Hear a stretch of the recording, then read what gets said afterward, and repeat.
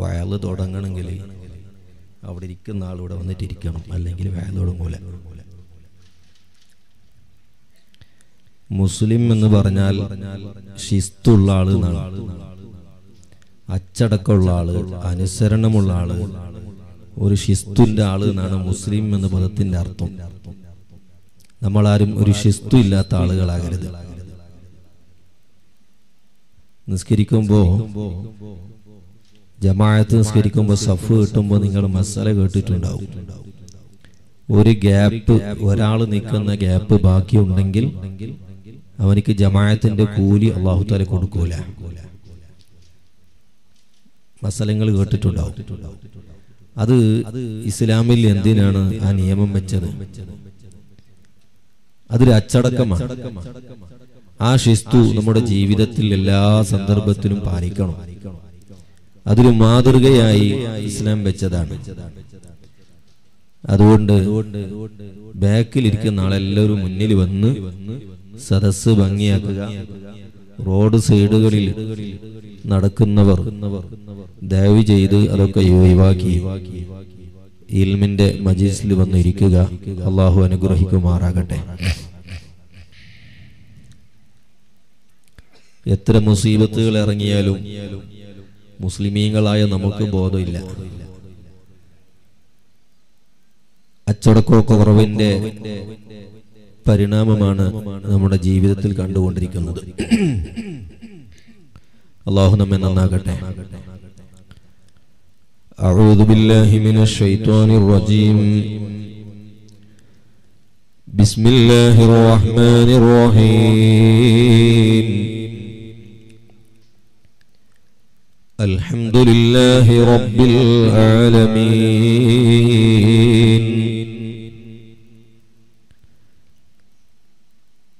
ബിസ്മില്ലാഹി അളീമിൽ ഖുദ്റതി വശാൻ ശദീദിൽ ബത്ശി വൽ ബുർഹാൻ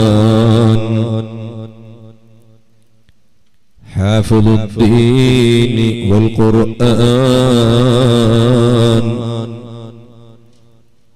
മാ ശാഅ അല്ലാഹു കാൻ وما لم يشأ لم يكن ولا حول ولا قوة إلا بالله العلي العظيم. اللهم صل وسلم وبارك على رسولك وحبيبك سيدنا محمد وعلى آل وأصحاب سيدنا ومولانا محمد. الصلاة والسلام عليك يا رسول الله. الصلاة والسلام عليك يا حبيب الله. الصلاة والسلام عليك يا شفيع الله. السلام عليك وعلى أزواجك وعلى أولادك وعلى أصحابك وعلى جميع الأنبياء والمرسلين وعلى جميع عباد الله الصالحين. أما بعد فأعوذ بالله من الشيطان الرجيم. بسم الله الرحمن الرحيم. كلا بل تحبون العاجلة وتذرون الآخرة وجوه يومئذ ناظرة إلى ربها ناظرة ووجوه يومئذ باسرة تظن أن يفعل بها فاقرا صدق الله العلي العظيم وصدق وبلغ رسوله النبي الكريم ونحن على ذلك من الشاهدين الشاكرين والحمد لله رب العالمين. قال نبينا وسيدنا محمد صلى الله عليه وسلم ألا من ظلم معاهدا أو انتقصه أو كلفه فوق طاقته أو أخذ منه شيئا بغير طيب نفس منه فأنا حجيجه يوم القيامة صدق رسول الله. يا من يقوم مقام الحمد منفردا للواحد الفرد لم يولد ولم يلد يا من تفجرت الأنهار نابعة من إصبعيه فروى الجيش بالمعدد إني إذا سامني ضيم يروعني أقول يا سيد السادات يا سندي.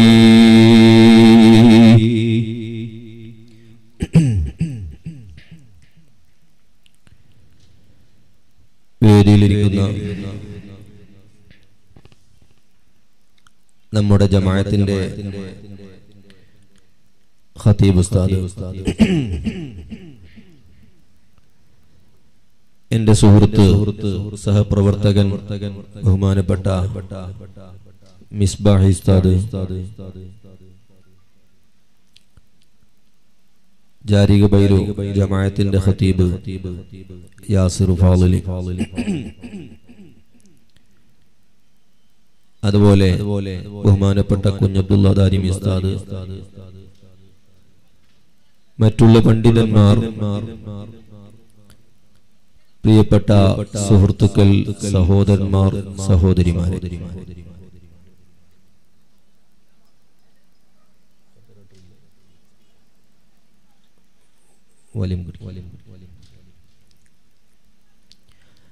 അല്ലാഹു ജല്ല ജലാലുഹു ഈ മഹത്തായ മജ്ലിസ് ദുആക്ക് ഇജാബത്തുള്ള പരിശുദ്ധമായ ഒരു മജ്ലിസായി അല്ലാഹു നമ്മിൽ നിന്ന് കബൂൽ ചെയ്യുമാറാകട്ടെ. ഈ സദസ്സിൽ നിന്ന് വിട്ടുപിരിയുമ്പോൾ നമ്മുടെ ജീവിതത്തിലെ എല്ലാ ദോഷങ്ങളും അല്ലാഹു തആല പുറത്ത് മാഫാക്കി തരുമാറാകട്ടെ.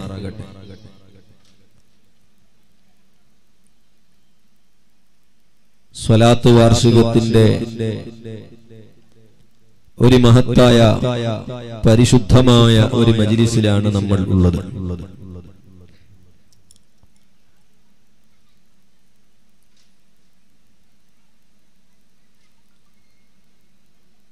ഹബീബ് സല്ലല്ലാഹു അലൈഹി വസല്ലമ തങ്ങളുമായി ബന്ധപ്പെട്ട് കിടക്കുന്ന ഏതൊരു വിഷയത്തിനും വലിയ പുണ്യങ്ങളാണുള്ളത്.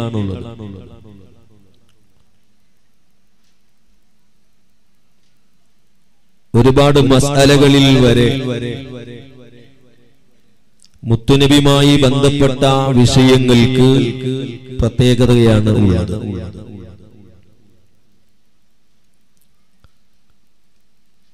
അതുകൊണ്ട് തന്നെ ഒരു പരിശുദ്ധമായ മജ്ലിസിലാണ് നമ്മൾ ഉള്ളത്. ഒരു വലിയന്റെ ചാരത്താണ് നമ്മൾ ഉള്ളത്. ഒരു സയ്യിദ് സംബന്ധിക്കുന്ന ഒരു മജ്ലിസാണ്. ഒരുപാട് ആലിമീങ്ങൾ, മുതഅല്ലിമീങ്ങൾ, ചെറിയവരൊക്കെയുള്ള ഒരു പരിശുദ്ധമായ മജ്ലിസ്. അല്ലാഹു ഇതിന്റെ ബറക്കത്ത് നമുക്കും നമ്മുടെ കുടുംബത്തിനും അല്ലാഹു തആല നൽകുമാറാകട്ടെ.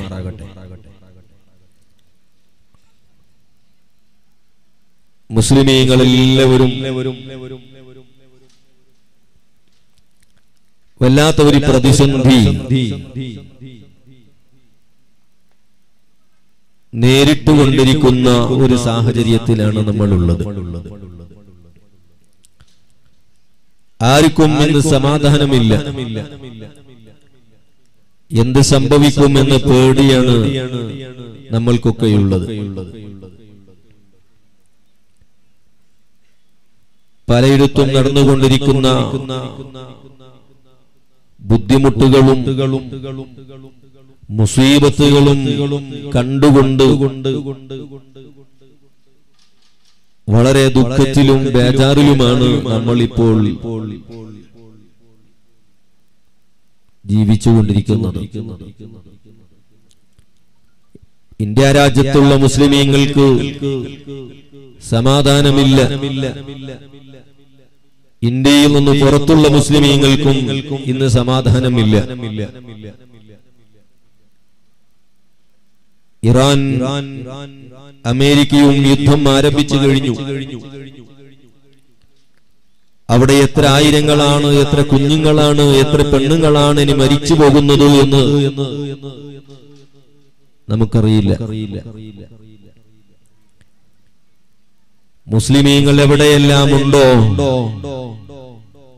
എല്ലാവരും പ്രയാസങ്ങൾ നേരിട്ടുകൊണ്ടിരിക്കുകയാണ്. അല്ലാഹുവേ, നിന്റെ മഹാന്മാരാകുന്ന ഔലിയാക്കളെ ബറക്കത്ത് കൊണ്ട് മുസ്ലിമീങ്ങൾക്ക് നീ സമാധാനം നൽകണേ അല്ലാഹ്, ശാന്തി നൽകണേ അല്ലാഹ്.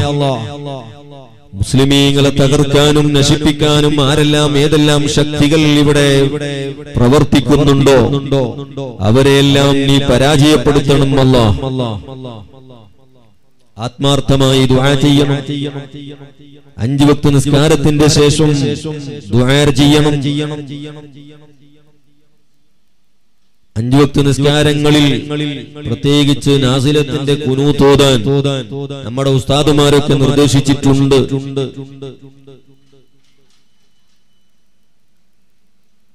ജമാഅത്തായി നിസ്കരിക്കുമ്പോഴും ഒറ്റയ്ക്ക് നിസ്കരിക്കുമ്പോഴും നാസിലത്തിന്റെ ഖുനൂത്ത് ഓതേണ്ട സമയമാണ്.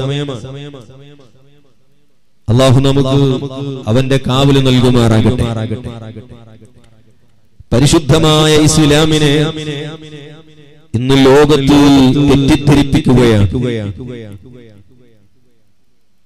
മനഃപൂർവമായി ഇസ്ലാമിനെ തെറ്റിദ്ധരിപ്പിക്കാൻ ഒരു ശക്തി വളരെ ഗൂഢമായ തന്ത്രങ്ങളോടുകൂടി, ആസൂത്രിതമായ തന്ത്രങ്ങളോടുകൂടി അതിനു വേണ്ടി പ്രവർത്തിച്ചു കൊണ്ടിരിക്കുകയാണ്. പരിശുദ്ധ ഇസ്ലാം ലോകത്തിലേക്ക് സമാധാനം പഠിപ്പിച്ച മതമാണ്, ശാന്തി പഠിപ്പിച്ചൊരു മതമാണ്. നബി സല്ലല്ലാഹു അലൈഹി വസല്ലമ തങ്ങൾ പറഞ്ഞ ഹദീസ് നിങ്ങൾ കേട്ടിട്ടുണ്ടാകാം, പലപ്പോഴും വഅളുകളിൽ കേട്ടവരായിരിക്കാം. അഫ്ശുസ്സലാം വഅത്ഇമുത് തുആം വസ്വിലൂ അൽ-അർഹാം വസ്സല്ലൂ വന്നാസു നിയാം തദ്ഖുലുൽ ജന്നത ബിസലാം.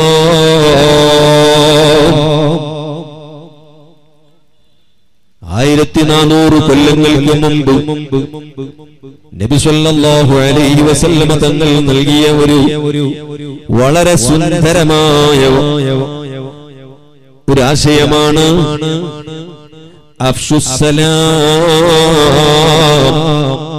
നിങ്ങൾ സമാധാനം പരത്തണേ, നിങ്ങൾ ശാന്തി പരത്തണേ. ഇവിടെ കുഴപ്പങ്ങൾ ഉണ്ടാക്കരുത്. നാടിന്റെ സമാധാനം നിങ്ങൾ കെടുത്തരുത്. നിങ്ങൾ സമാധാനത്തിന് വേണ്ടി, ശാന്തിക്ക് വേണ്ടി പ്രവർത്തിക്കണേ. ലോകത്ത് സമാധാനവും ശാന്തിയും നിലനിർത്താൻ ആവശ്യമുള്ള പണികളെല്ലാം ചെയ്യണേ.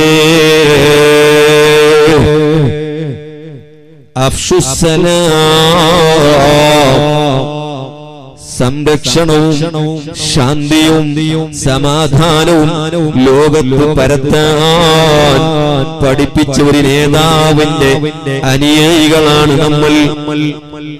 ഈ ഇസ്ലാം ഒരിക്കലും ലോകത്ത് പ്രശ്നങ്ങൾ ഉണ്ടാക്കാനോ കുഴപ്പങ്ങൾ ഉണ്ടാക്കാനോ അല്ലെങ്കിൽ മറ്റ് സമുദായത്തിൽപ്പെട്ടവരെ നശിപ്പിക്കാനോ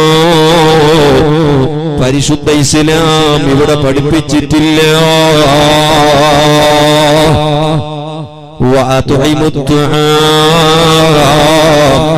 നിങ്ങൾ ഭക്ഷണം കൊടുക്കണേ. അത് മുസ്ലിമീങ്ങൾക്ക് മാത്രമല്ല, അമുസ്ലിമായാലും മുസ്ലിമായാലും ജാതി നോക്കാതെ, വർണ്ണങ്ങൾ നോക്കാതെ,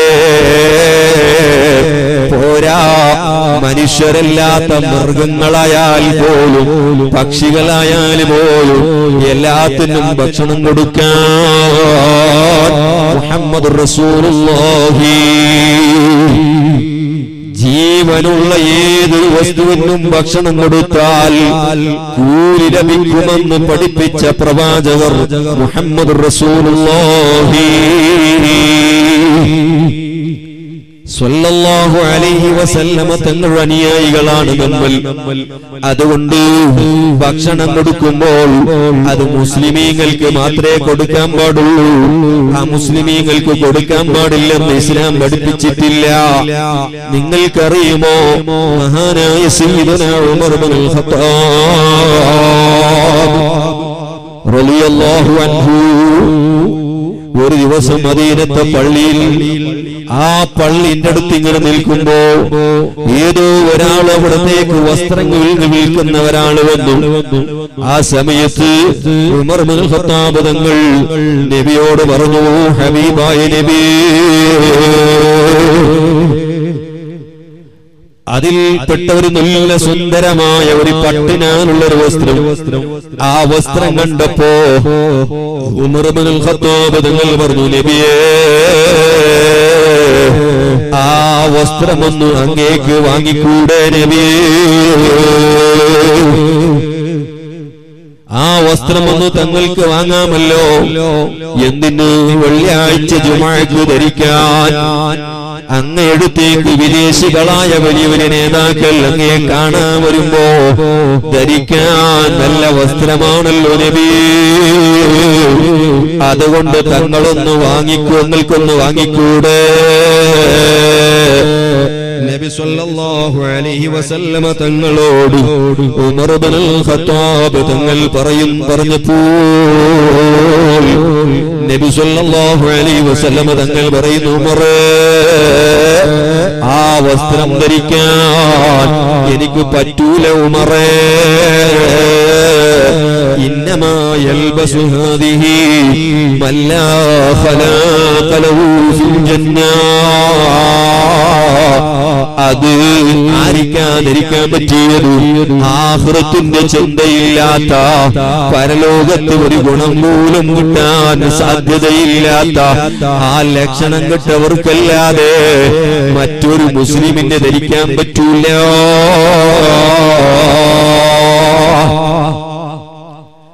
അങ്ങനെ നബി സല്ലല്ലാഹു അലൈഹി വസല്ലമ തങ്ങൾ ആ വസ്ത്രം വാങ്ങിയില്ല. ഒരൽപ്പം ദിവസങ്ങൾ കഴിഞ്ഞപ്പോ അതാരോ വന്ന് നബി സല്ലല്ലാഹു അലൈഹി വസല്ലമ തങ്ങൾക്ക് പട്ടിനാലുള്ള വസ്ത്രങ്ങൾ ഹദിയായി കൊടുത്തപ്പോ നബി സല്ലല്ലാഹു അലൈഹി വസല്ലമ തങ്ങൾ ആ പട്ടിന്റെ വസ്ത്രം എടുത്തുകൊണ്ട് ഉമർ ഇബ്നുൽ ഖത്താബ് തങ്ങൾക്ക് കൊടുത്തു. ഉമർ ബിൻ ഖത്താബ് തങ്ങൾക്ക് പട്ടുവസ്ത്രം കൊടുത്തപ്പോ ഉമർ ബിൻ ഖത്താബ് ചോദിക്കുന്നു, തങ്ങളല്ലേ മുമ്പ് എന്നോട് പറഞ്ഞത് പട്ടിന്റെ വസ്ത്രം തങ്ങൾക്ക് ധരിക്കാൻ വേണ്ടി ഞാൻ പറഞ്ഞപ്പോ തങ്ങൾ എന്നോട് പറഞ്ഞില്ലേ, ആഖിറത്തിൽ വിശ്വാസമുള്ളവർക്ക്, ആഖിറത്തിൽ വിജയിക്കണമെന്ന് ആഗ്രഹിക്കുന്നവർക്ക് അത് ധരിക്കാൻ പറ്റൂല. പിന്നെ എന്തിനാ ഹബീബായ നബിയെ തങ്ങൾ എനിക്ക് തന്നത്? നബി സല്ലല്ലാഹു അലൈഹി വസല്ലം തങ്ങൾ പറയുന്നു, ഉമറേ, ഞാൻ നിങ്ങൾക്ക് ഈ പട്ടിന്റെ വസ്ത്രം തന്നത് നിങ്ങൾ ധരിക്കാനല്ല, നിങ്ങൾ സ്വന്തമായി ധരിക്കാൻ തന്നെ വേണ്ടി തന്നതല്ല ഉമറേ. അങ്ങനെ ആ വസ്ത്രം വാങ്ങിയ ഉമർ ബിൻ ഖത്താബ് തങ്ങൾ ആ പട്ടിന്റെ നല്ല മൂല്യ വിലയുള്ള ആ വസ്ത്രം ഉമർ ബിൻ ഖത്താബ് തങ്ങൾ കൊടുത്തത് ആയിരിക്കാണറിയോ?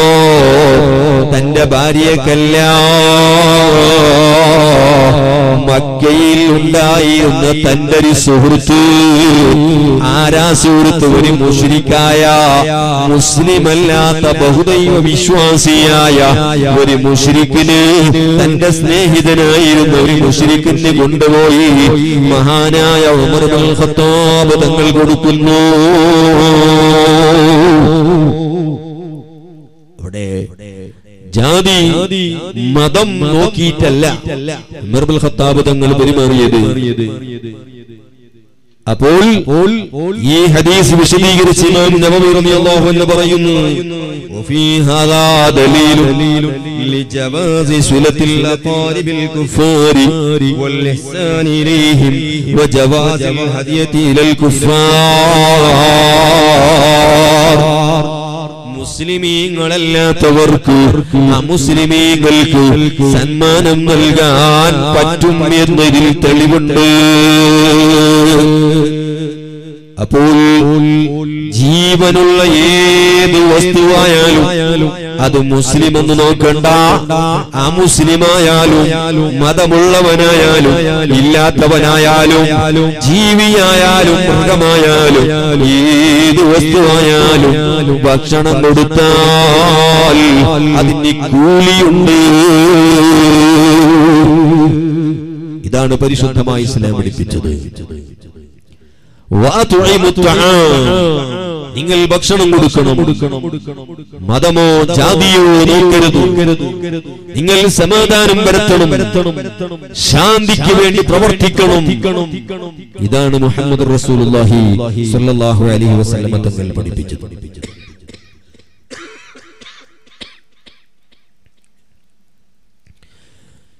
വസിലു വൽ അർഹാം, കുടുംബബന്ധം ചേർക്കണം, കുടുംബക്കാരുമായി തെറ്റി നിൽക്കരുത്, കുടുംബക്കാരുമായി പിണങ്ങി നിൽക്കരുത്. അങ്ങനെ കുടുംബബന്ധം ചേർക്കണം. വസല്ലൂ വന്നാസു നിയാം, രാത്രി ജനങ്ങൾ കടന്നുറങ്ങുന്ന സമയത്ത് പാതിരാ സമയത്ത് എണീച്ചുകൊണ്ട് തഹജ്ജുദ് നിസ്കരിക്കൂ. പാതിരാ സമയത്ത് എല്ലാവരും കൂർക്ക വലിച്ച് ഉറങ്ങുമ്പോ നല്ല സുന്ദരമായൊരു ഉറക്ക്, ആ ഉറക്കിൽ ജനങ്ങൾ കഴിയുമ്പോ പാതിരാ സമയത്ത് എണീച്ച് ഉളുവെടുത്ത് നിസ്കരിക്കുന്നവരാരാണോ തദ്ഖുലുൽ ജന്നത ബിസലാം, അവർ വളരെ രക്ഷയോടെ അല്ലാഹുവിന്റെ സ്വർഗത്തിലേക്ക് പ്രവേശിക്കുന്നുട്ടോ. മുഹമ്മദ് റസൂലുള്ളാഹി സല്ലല്ലാഹു അലൈഹി വസല്ലം തങ്ങൾ പഠിപ്പിച്ചു. ഞാൻ പറഞ്ഞു വന്നത് പരിശുദ്ധമായ ഇസ്ലാം അത് സമാധാനം പഠിപ്പിക്കുന്ന മതമാണ്. അന്യായമോ അക്രമമോ അതൊന്നും പരിശുദ്ധ ഇസ്ലാം പഠിപ്പിക്കുന്നില്ല. വെള്ളിയാഴ്ച ദിവസം മുസ്ലിമീങ്ങൾ പള്ളിക്ക് പോകും. എല്ലാ ആണുങ്ങളും നാട്ടുകാര് മുഴുവനും പള്ളിയിലേക്ക് പോകുമ്പോ ഇസ്ലാമിന്റെ പുറത്തുള്ള ചില ആളുകൾ ധരിക്കുന്നവരുണ്ടാകും. ഇവരൊക്കെ പള്ളിക്ക് പോകുന്നത് എന്തോ ഭീകരത പഠിക്കാനായിരിക്കും, അക്രമങ്ങളും അനീതിയും പഠിക്കാനായിരിക്കും. അതിനു വേണ്ടിയാണ് ഇവരൊക്കെ പള്ളിയിൽ പോകുന്നത്. യഥാർത്ഥത്തിൽ എങ്ങനെയാണോ വെള്ളിയാഴ്ച ദിവസം എല്ലാ വെള്ളിയാഴ്ച ഖുത്ബ ഓതുമ്പോ കേൾക്കുന്ന ഒരായത്തില്ലേ, ഇന്നല്ലാഹ യഅ്മുറു ബിൽ അദ്ലി വൽ ഇഹ്സാൻ. ഇത് കേൾക്കാത്ത വെള്ളിയാഴ്ചയുണ്ടോ? ഇത് കേൾക്കാത്ത ഒരു മുസ്ലിമുണ്ടോ? ഇന്നല്ലാഹ യഅ്മുറു ബിൽ അദ്ൽ. അല്ലാഹു നീതി കൊണ്ട് കൽപ്പിക്കുന്നവനാണ്. അവൻ നീതി ചെയ്യാനാ നിങ്ങളോട് കൽപ്പിക്കുന്നത്. അനീതി ചെയ്യാൻ പാടില്ല. അത് മുസ്ലിമായാലും ശരി, അമുസ്ലിമായാലും ശരി, നിങ്ങളെ സ്വന്തം ശത്രുവായാലും ശരി, ആരോടും അനീതി ചെയ്യാൻ പാടില്ല.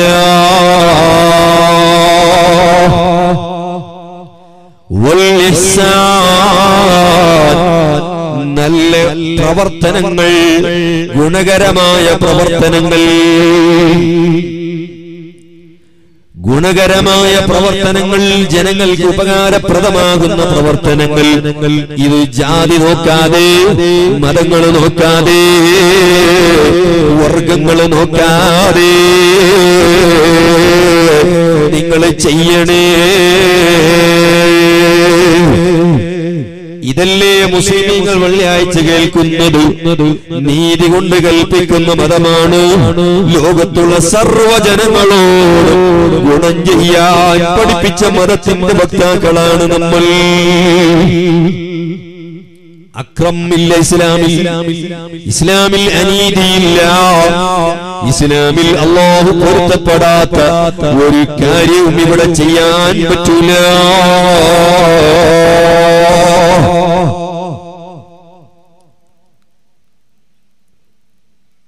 നിങ്ങൾക്കറിയില്ലേ, ഇപ്പോ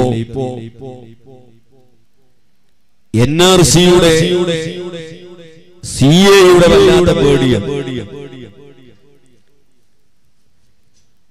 ഇന്ന് ഇന്ത്യ ഭരിക്കുന്ന ഭരണകൂടം ഒരു NRCയും CAയും കൊണ്ടുവന്നു. എന്താണ് NRC? അസ്സാമിൽ ഇപ്പോൾ നടപ്പിലാക്കിയത് പ്രകാരം 1971 മുമ്പുള്ള രേഖകൾ കൊണ്ടുവരണം എന്ന്.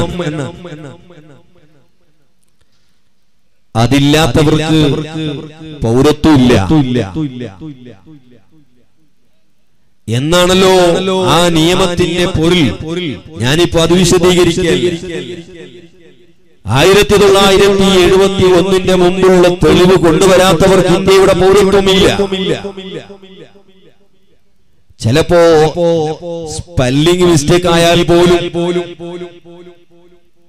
അവർക്കും പൗരത്വമില്ല.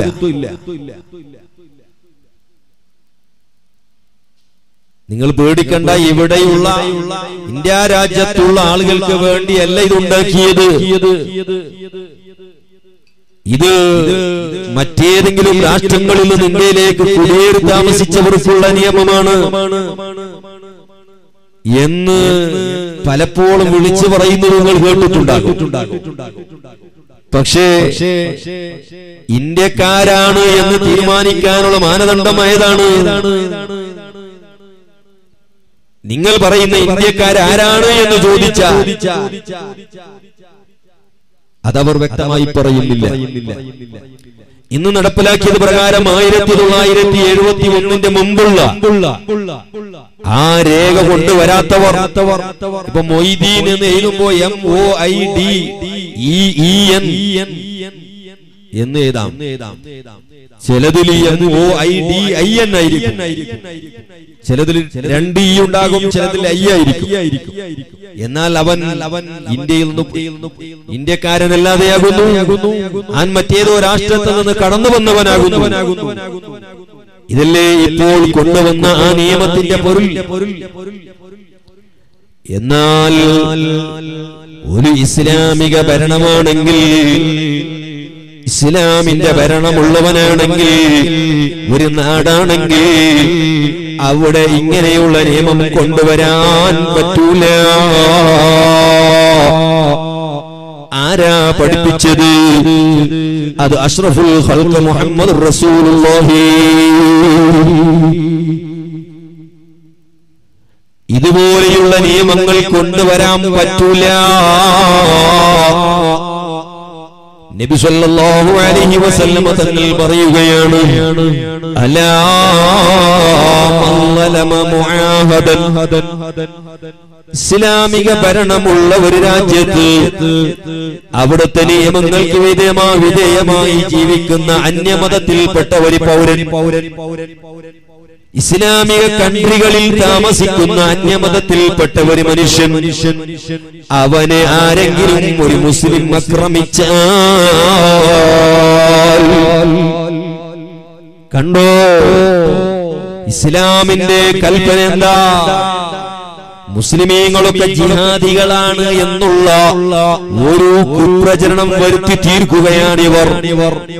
ഇസ്ലാം നിങ്ങൾക്കറിയോ, മുസ്ലിമീങ്ങൾക്കും ഭരണാധികാരികൾക്കും എന്താണ് മുത്തുനബി തങ്ങൾ കൽപ്പിച്ചിട്ടുള്ളത്? എന്താണ് അവരോട് നിർദ്ദേശനം നൽകിയിട്ടുള്ളത്? ആരെങ്കിലും ഇസ്ലാമിക രാഷ്ട്രത്തിൽ ജീവിക്കുമ്പോ അവിടെ ന്യൂനപക്ഷമായിട്ടുള്ള അന്യമതത്തിൽപ്പെട്ട ഒരു പൗരനെ ആക്രമിച്ചാൽ, അവിന്തഖസഹു, ആക്രമിക്കണ്ട, അവനെ നിങ്ങൾ മാനം കൊടുത്തിയാൽ, അവനെ നിസ്സാരപ്പെടുത്തിയാൽ, അവനെ ഇൻസൾട്ട് ചെയ്താൽ, ഒരു മുസ്ലിമല്ലാത്ത ഒരു പൗരനെ, ഒരു അമുസ്ലിമിനെ ഇസ്ലാമിക രാജ്യത്ത് അവിടുത്തെ നിയമങ്ങൾക്ക് ഒത്തുകൊണ്ട് ജീവിക്കുമ്പോ ആ അമുസ്ലിമിനെ നിസ്സാരപ്പെടുത്താൻ പാടില്ല, അവനെ ഇൻസൾട്ട് ചെയ്യാൻ പാടില്ല. ഔ കല്ലഫഹു ഫൗഖ ത്വാഖതിഹി, അവരുടെ കഴിവിൽപ്പെടാത്ത പല നിയമങ്ങളും അവരെ മേലെ കൊണ്ടുവന്ന് അടിച്ചേൽപ്പിച്ചാൽ, ഏതുപോലെ 1971 മുമ്പുള്ള നിന്റെ രേഖ കൊണ്ടുവരണമെന്ന് പറഞ്ഞാൽ എവിടുന്ന് കൊണ്ടുവരാനാ? എവിടുന്ന് കൊണ്ടുവരാനാത്? ആരെ കൊണ്ടാ സാധിക്കുന്നത്? എത്ര ആളുകളെ കൊണ്ടത് സാധിക്കും? ഔ കല്ലഫഹു ഫൗഖ ത്വാഖതിഹി, അവരെ കഴിവിൽപ്പെടാത്ത കാര്യങ്ങൾ അവരെ മേലെ അടിച്ചേൽപ്പിച്ചാൽ, ഔ അഖദ മിൻഹു ശൈഅൻ ബിഗൈരി ത്വീബി നഫ്സിൻ മിൻഹു, അല്ലെങ്കിൽ ആ മുസ്ലിമായ പൗരനിൽ നിന്ന് അവന്റെ ഏതെങ്കിലും ഒരു വസ്തു അവന്റെ സമ്മതമില്ലാതെ, പൊരുത്തമില്ലാതെ അവന്റെ സാധനമൊന്നും നിങ്ങൾ പിടിച്ചെടുത്താൽ,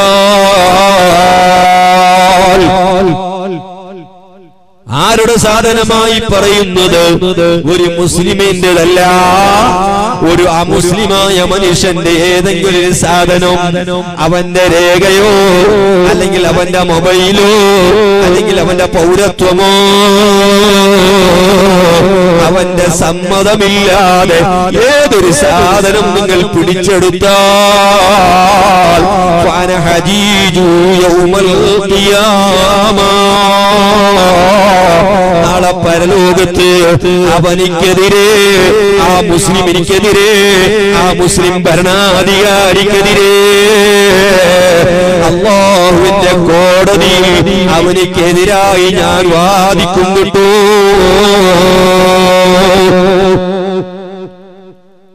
സുബ്ഹാനല്ലാഹ്. ഒരു പൗരന് അവന് ആവതിൽ പെടാത്ത നിയമങ്ങൾ അടിച്ചേൽപ്പിക്കാൻ പാടില്ല. ഇത് മുസ്ലിം ഭരണാധികാരികളോട് അതുപോലെ സർവ്വ മുസ്ലിമീങ്ങളോട് ഇസ്ലാമിന്റെ നേതാവ് മുഹമ്മദ് റസൂലുള്ളാഹി സ്വല്ലല്ലാഹു അലൈഹി വസല്ലം തങ്ങൾ പഠിപ്പിച്ചു. ഭരണാധികാരികൾ ആളുകളെ ഇടങ്ങേറാക്കാനുള്ളവരല്ല. ഭരിക്കുന്നവർ ആളുകളെ നട്ടതിരിക്കാനുള്ളവരല്ല.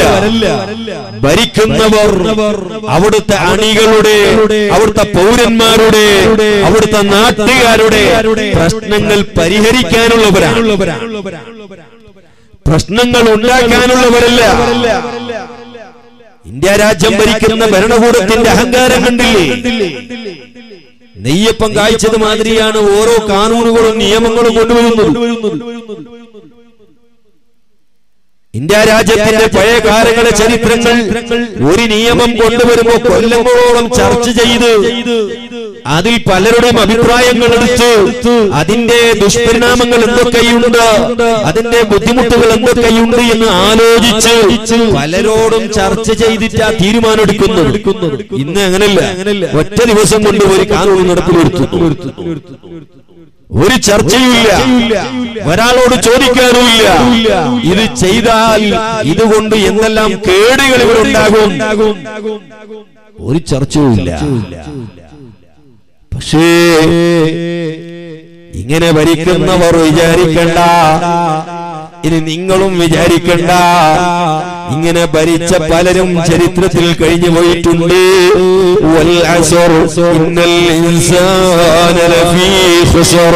ചെറിയൊരു സൂറത്തിൽ അല്ലാഹു നമുക്കത് പഠിപ്പിച്ചെന്നിട്ടുണ്ട്.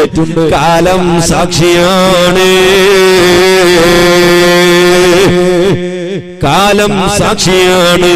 ഇന്നൽ ഇൻസാന ലഫീ ഖുസ്ർ, നിശ്ചയമായും മനുഷ്യൻ പരാജയപ്പെട്ടവനാ. ഇതിന്റെ കാലം സാക്ഷിയാ.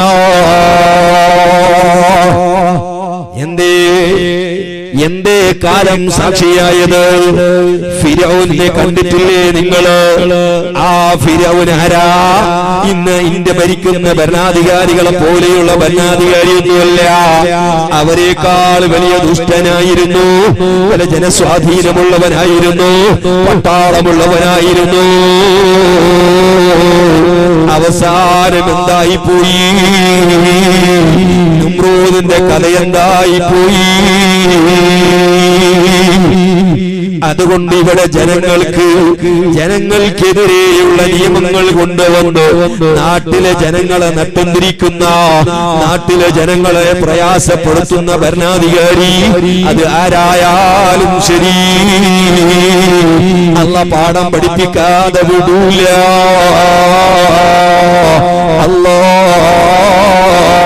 ഈ മുസ്ലിമീങ്ങളെ ഈ ലോകത്തിൽ നിന്ന് നാമാവശേഷം ചെയ്യണമെന്ന് ആഗ്രഹിക്കുന്ന ഏതെല്ലാം ധിക്കാരികളായ ഭരണാധികാരികളുണ്ടോ അവരെ നീ നശിപ്പിക്കണേ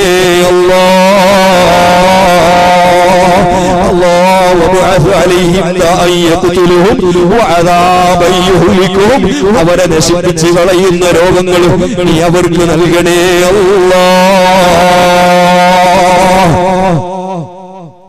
അതുകൊണ്ട് ഒരു വേജാറും വേണ്ട. ഫിർഔനെ അടക്കിയിരുത്തിയവനാണ്, നമ്രൂദിനെ അടക്കിയിരുത്തിയ റബ്ബാണ്. അതുകൊണ്ട് അല്ലാഹുവിന്റെ മേലെ തവക്കുൽ ചെയ്ത് 5 വക്ത് നിസ്കാരത്തിലും ദുആരക്കുക, അതുപോലെ മറ്റുള്ള എല്ലാ സന്ദർഭങ്ങളിലും ദുആരക്കുക. തീർച്ചയായും അല്ലാഹു അവർക്ക് പാഠം പഠിപ്പിക്കുക തന്നെ ചെയ്യും. ഒരു വേജാറും വേണ്ട. ധിക്കാരികളെ ഒരിക്കലും അല്ലാഹു തആല വെറുതെ വിടൂല. ധിക്കാരത്തിന്റെ രൂപത്തിലല്ലേ സംസാരം? ഇരിക്കട്ടെ, ഞാൻ പറഞ്ഞു വന്നത് നബി സല്ലല്ലാഹു അലൈഹി വസല്ലം തങ്ങൾ തുടരുകയാണ്. അലാ മൻ ഖതല മുആഹദൻ, ഇസ്ലാമിക രാജ്യത്ത് അവിടുത്തെ നിയമത്തിന് അധിഷ്ഠിതമായി ജീവിക്കുന്ന ഒരു അമുസ്ലിമായ പൗരനെ, ഒരു അമുസ്ലിമിനെ ഒരുത്തൻ കൊന്നാൽ ഹറമല്ലാഹു അലൈഹി റീഹൽ ജന്ന, അവനിക്ക് അല്ലാഹു തആല സ്വർഗ്ഗത്തിന്റെ സുഗന്ധം അതുപോലും അല്ലാഹു ഹറാമാക്കിയിട്ടുണ്ട് കേട്ടോ. വഇന്ന റീഹഹാ ലയൂജദു മിൻ 70 ആമാ, 70 കൊല്ലം സഞ്ചരിച്ചാൽ എത്ര ദൂരമുണ്ടാകുമോ അത്രമാത്രം ദൂരത്തേക്ക് ആ സ്വർഗത്തിന്റെ സുഗന്ധം അടിച്ചു വീശുന്നു. പക്ഷേ ഇസ്ലാമിക ഭരണമുള്ള ഒരു സ്ഥലത്ത് അവിടെ ഒരു മുസ്ലിമിനെ മുസ്ലിമല്ലാത്ത ഒരു കാഫിറായ മനുഷ്യനെ അന്യായമായ നിലക്ക് കൊന്നാൽ സ്വർഗമല്ല, സ്വർഗത്തിന്റെ മണം പോലും അവനിക്ക് ഹറാമാണ് കേട്ടോ. ഇത് പഠിപ്പിച്ച മതമാണ് പരിശുദ്ധമായ ഇസ്ലാം.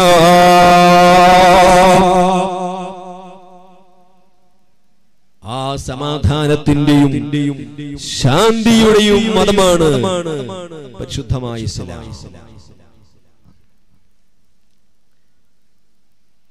നബി സല്ലല്ലാഹു അലൈഹി വസല്ലം തങ്ങൾ അവിടുത്തെ കരുണയും അവിടുത്തെ റഹ്മത്തും എന്തൊരു വിശാലമായിരുന്നു. ഒരു ദിവസം അൻസാറുകളാകുന്ന സ്വഹാബത്ത് നബി സല്ലല്ലാഹു അലൈഹി വസല്ലം തങ്ങളുടെ അടുക്കൽ വരുന്നു. വന്നിട്ട് പറയുന്നു, നബിയേ ഉദുല്ലാഹ അലാ സഖീഫ് ഗോത്രത്തിനെതിരായി അവർക്ക് കേടായി തങ്ങളൊന്ന് ദുആ ചെയ്യണേ നബിയേ. സഖീഫ് ഗോത്രത്തിന് കേടായി ദുആരക്കാൻ അൻസാറുകളാകുന്ന സ്വഹാബത്ത് വന്ന് നബിയോട് പറയുമ്പോ ഹബീബായ നബി തങ്ങൾ എന്താ ദുആരന്നത്? അല്ലാഹുമ്മ ഹ്ദി സഖീഫ, അല്ലാഹ് ഈ സഖീഫ് ഗോത്രത്തിന് ഹിദായത്തിലേക്കണേ അല്ലാഹ്. അപ്പൊ സ്വഹാബത്ത് പറയാണ്, നബി ഇങ്ങനെ ദ്വാരക്കാനല്ല ഞങ്ങൾ അങ്ങയോട് ആവശ്യപ്പെട്ടത്, അവർക്ക് കേടായി അവരെ നശിപ്പിക്കാനാ തങ്ങളോട് ഞങ്ങൾ പറഞ്ഞത് നബിയേ. ആ സമയത്തും വീണ്ടും നബി തങ്ങൾ ദ്വാരക്കുന്നു, അല്ലാഹുമ്മ ഹ്ദി സഖീഫ, അല്ലാഹ് സഖീഫ് ഗോത്രത്തിന് നീ ഹിദായത്താക്കണേ അല്ലാഹ്. കേടായത് വരുന്നില്ല, കേടായത് വരുന്നില്ല. അതുകൊണ്ടാണ് ഹബീബായ നബി തങ്ങളെ പറ്റി മഹാന്മാർ പറഞ്ഞില്ലേ, ഇമാം ഗസാലി റളിയല്ലാഹു അൻഹു തഹീൽ പറയുന്നത് കാണാം, ഖീല ലഹു വഹുവ ഫിൽ ഖിതാലി, യുദ്ധത്തിന്റെ സമയത്ത് നബിയോട് പറയപ്പെട്ടു, ലൗല അൻതും യാ റസൂലല്ലാഹ്, ഹബീബായ നബി ഈ യുദ്ധം ചെയ്യുന്ന സമയത്ത് ആ ശത്രുക്കളാകുന്ന സമൂഹത്തിന് തങ്ങളൊന്നു ലഅനത്ത് ചെയ്താലോ, ഒന്ന് ശാപം വെച്ചാലോ. അപ്പൊ നബി തങ്ങൾ പറഞ്ഞ മറുപടി, ഓ സ്വഹാബ, ഇന്നമാ ബുഇത്തു റഹ്മ വലം ഉബ്അത്ത് ലആന, എന്നെ അല്ലാഹു തആല അയച്ചത് ലോകത്തിലേക്ക് കരുണ ചെയ്യാനാ, ശാപം വെക്കാനല്ല. എന്നെ ശാപം വെക്കുന്ന ഒരാളായി അല്ലാഹു അയച്ചിട്ടില്ല.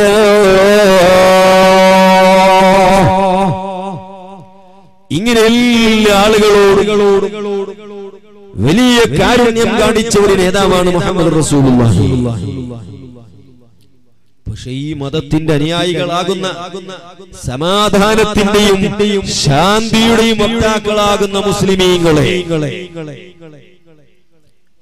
ജിഹാദികളായും ഭീകരന്മാരായും അക്രമികളായും ചിത്രീകരിക്കാൻ വളരെ ഗൂഢമായ തന്ത്രങ്ങളാണ് ഇസ്ലാമിന്റെ ശത്രുക്കൾ ചെയ്തുകൊണ്ടിരിക്കുന്നത്. അല്ലാഹു അവർക്ക് സൽബുദ്ധി നൽകുമാറാകട്ടെ.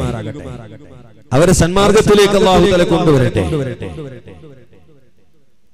ഞാൻ പറഞ്ഞു വന്നത് ഈ ഒരു സാഹചര്യത്തിൽ പരിശുദ്ധമായ ഇസ്ലാമിനെ മോശമായി ചിത്രീകരിക്കുകയും മുസ്ലിമീങ്ങൾ എല്ലാവരും ഭീകരന്മാരാണെന്ന് പറയുകയും എന്നിട്ട് നമുക്കെതിരെ പല നിയമങ്ങളും കാനൂനുകളും കൊണ്ടുവന്ന് ഈ നാട്ടിൽ താമസിക്കാൻ പറ്റാത്തൊരവസ്ഥ ഉണ്ടാക്കാൻ ഇവിടെയുള്ള ഭരണകൂടം ഇന്ന് ചിന്തിച്ചുകൊണ്ടിരിക്കുകയാണ്. ഈ സമയത്ത് മുസ്ലിമീങ്ങളാകുന്ന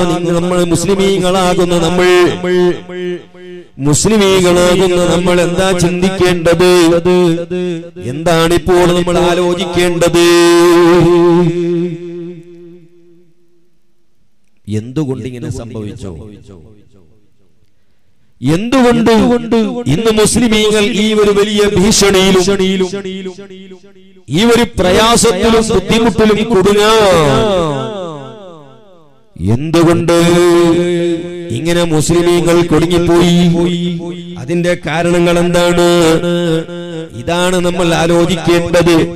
അത് മുഹമ്മദ് റസൂലുള്ളാഹി സ്വല്ലല്ലാഹു അലൈഹി വസല്ലം തങ്ങൾ 14 നൂറ്റാണ്ടുകൾക്ക് മുമ്പ് പഠിപ്പിച്ചു. ഇങ്ങനെ ഒരു മുസീബത്ത് നമുക്ക് വരാനുള്ള കാരണങ്ങൾ എന്താണ്? ഇത് കണ്ടുപിടിച്ച് അതിന്റെ പരിഹാരം നമ്മൾ ചിന്തിച്ചാൽ അല്ലാഹു നമുക്ക് വിജയം തരും.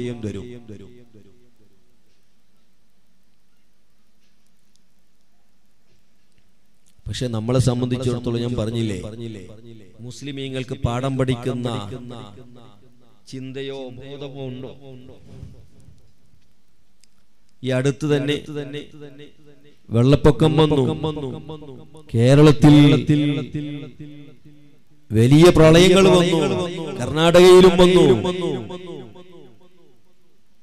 ആയിരക്കണക്കിന് വീടുകൾ തകർന്നു, സ്വത്തുക്കൾ നശിച്ചു, പലരും മരണപ്പെട്ടു. പക്ഷേ എന്നിട്ടും നമുക്ക് ബോധം വന്നോ? നമുക്ക് ബോധം വന്നോ? വെള്ളിയാഴ്ച ആഴ്ചയിൽ ഒരു പ്രാവശ്യം കൂടുന്ന ഒരു നിസ്കാരം അല്ലേ? ആ നിസ്കാരത്തിൽ തന്നെ എത്തുന്നത് ഖതീബ് രണ്ടാമത്തെ ഖുതുബയിൽ നിന്ന് ഇറങ്ങുന്ന സമയത്തല്ലേ? പോകുന്നതോ രണ്ടാമത്തെ സലാമിയും വീട്ടുന്നത് റോട്ടിലാണ്. പള്ളിയിൽ ഒരു അണിമണിക്ക് മണിക്കൂർ ഇരിക്കാൻ, 2 ദുആ തീരുന്നതോരേ ഒന്ന് പള്ളിയിൽ പടച്ചവന്റെ പള്ളിയിൽ ഇരിക്കാൻ നമുക്ക് താല്പര്യമുണ്ടോ? അതിന് സമയമുണ്ടോ? വഅള് പറയുമ്പോൾ അത് കേൾക്കാനുള്ള മനസ്ഥിതിയുണ്ടോ? നേരത്തെ പറഞ്ഞില്ലേ, കുറെ ആളുകൾ റോഡിന്റെ അടുത്താണ്. അവിടെ ചർമുരി തിന്നാണ്, അവിടെ മറ്റത് പലതും തിന്നുന്നു. ഇവിടെ ഇതാ ഖൈറിന്റെ മജ്ലിസാണ്, വഅളിന്റെ മജ്ലിസാണ്, സ്വലാത്തിന്റെ മജ്ലിസാണ്. ഇവിടെ വന്ന് ഇരുന്നോളൂ എന്ന് എത്ര വട്ടം പറഞ്ഞു? ഉണ്ടോ?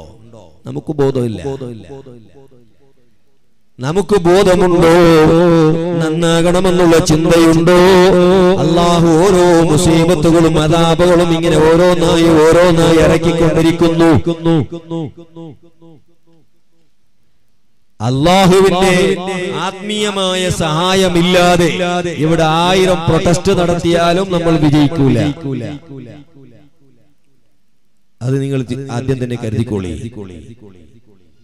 1000 അല്ല 10,000 പ്രൊട്ടസ്റ്റ് നടത്തിയാലും അല്ലാഹുവിന്റെ സഹായമില്ലാതെ നമുക്ക് ഇവിടെ വിജയിക്കാൻ കഴിയില്ല. അല്ലാഹുവിന്റെ സഹായം കിട്ടണം. ആ സഹായം കിട്ടണമെങ്കിൽ കിട്ടുന്ന അഹ്ലുകാരാകണം നമ്മൾ. 5 വക്ത് നിസ്കരിക്കാതെ അവിടെ പ്രൊട്ടസ്റ്റിന് പോയി, അവിടെ സിന്ദാബാദ് വിളിച്ചാൽ, മുദ്രാവാക്യം വിളിച്ചാൽ അള്ളാഹുവിന്റെ സഹായം കിട്ടൂല മോനെ. നീ എത്ര പ്രൊട്ടസ്റ്റ് നടത്തിയാലും പടച്ചവൻ നിന്നെ സഹായിക്കൂല. അപ്പോ ഞാൻ പറഞ്ഞു വന്നത്, എന്തുകൊണ്ട് മുസ്ലിമീങ്ങൾക്ക് ഇങ്ങനെ സംഭവിച്ചു? ഹബീബായ മുഹമ്മദ് നബി സല്ലല്ലാഹു അലൈഹി വസല്ലമ തങ്ങളുടെ വചനങ്ങൾ, ഹദീസിന്റെ കിതാബുകൾ പരിശോധിക്കുമ്പോൾ, ഹദീസിന്റെ കിതാബുകൾ വായിക്കുന്നവർക്കറിയാം, ഇതെല്ലാം മുത്തുനബി തങ്ങൾ പണ്ടേ പഠിപ്പിച്ചു വെച്ചിട്ടുണ്ട്. തൂഷികുൽ ഉമമു അൻ തദഅലൈക്കും കമാ തദഅല്ലകലതു ഇലാ ഖസ്അതിഹാ. നബി സല്ലല്ലാഹു അലൈഹി വസല്ലമ തങ്ങൾ പറയാണ്, തൂഷികുൽ ഉമമു അൻ തദഅലൈക്കും കമാ തദഅല്ലകലതു ഇലാ ഖസ്അതിഹാ. എല്ലാ ജനങ്ങളും അതാ മുസ്ലിമീങ്ങൾക്കെതിരെ പരസ്പരം അവർ ഒരുമിച്ച് കൂടും. അവർ അന്യോന്യം പരസ്പരം വിളിച്ചുകൂട്ടി, അവരെ തന്നെ വിളിച്ചുകൂട്ടി മുസ്ലിമീങ്ങൾക്കെതിരെ ആളുകളെ കൂട്ടും. ഏതുപോലെ ഒരു പാത്രത്തിൽ ഭക്ഷണം വെച്ച് അതിലേക്ക് ആളുകളെ നീ വാ എന്ന് വിളിച്ചു കൂട്ടുന്നത് പോലെ മുസ്ലിമീങ്ങൾക്കെതിരെ ഒരുമിച്ചുകൂടാ ശത്രുക്കളെല്ലാവരെയും വിളിച്ചു കൂട്ടും. ആ സമയത്ത് സ്വഹാബത്ത് നബിയോട് ഡൗട്ട് ചോദിക്കുകയാണ്. നബിയോട് ചോദിക്കപ്പെട്ടു, അമിൻ ഖില്ലത്തിൻ നഹ്നു യൗമൈദി യാ റസൂലല്ലാഹ്. ഹബീബായ നബിയേ, മുസ്ലിമീങ്ങൾക്കെതിരെ എല്ലാവരും ഒരുമിച്ചുകൂടാ കാരണം എന്തേ നബിയേ? അന്ന് മുസ്ലിമീങ്ങൾ കുറവാണോ? മുസ്ലിമീങ്ങൾ കുറവാണോ നബിയേ? നബി സല്ലല്ലാഹു അലൈഹി വസല്ലമ തങ്ങൾ പറയുന്നില്ല, ബൽ അൻതും കസീർ. നിങ്ങൾ കുറഞ്ഞാളൊന്നുമില്ല, ധാരാളമുണ്ട്. പക്ഷേ വലാകിൻ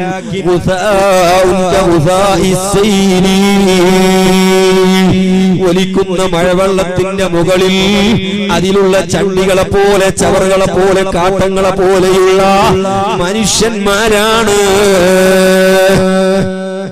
ഈമാനില്ലാത്ത, തഖ്വയില്ലാത്ത, പടച്ചവന്റെ പേടിയില്ലാതെ ജീവിക്കുന്ന തമ്മാടികളാണ്.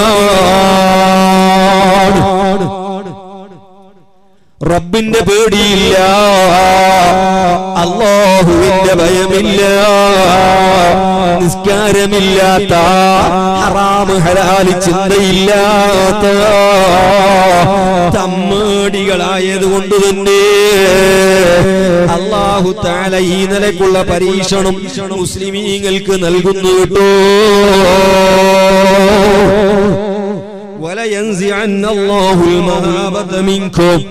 നിങ്ങളെ മുഖത്തിലുള്ള ഗാംഭീര്യം മുസ്ലിമീങ്ങൾക്ക് അല്ലാഹു തആല ഒരു ഗാംഭീര്യം നൽകിയിരുന്നു. മുസ്ലിമീങ്ങളെ കാണുമ്പോ തന്നെ മറ്റുള്ളവർക്ക് പേടിയുണ്ടായിരുന്നു. ആ പേടിയല്ല ഇതര സമുദായത്തിന്റെ ആളുകളെ ഹൃദയത്തിൽ നിന്ന് അല്ലാഹു എടുത്തു കളഞ്ഞിട്ടുണ്ട് കേട്ടോ. അവർക്ക് മുസ്ലിമിനെ കാണുമ്പോ ഒരു പേടിയില്ല.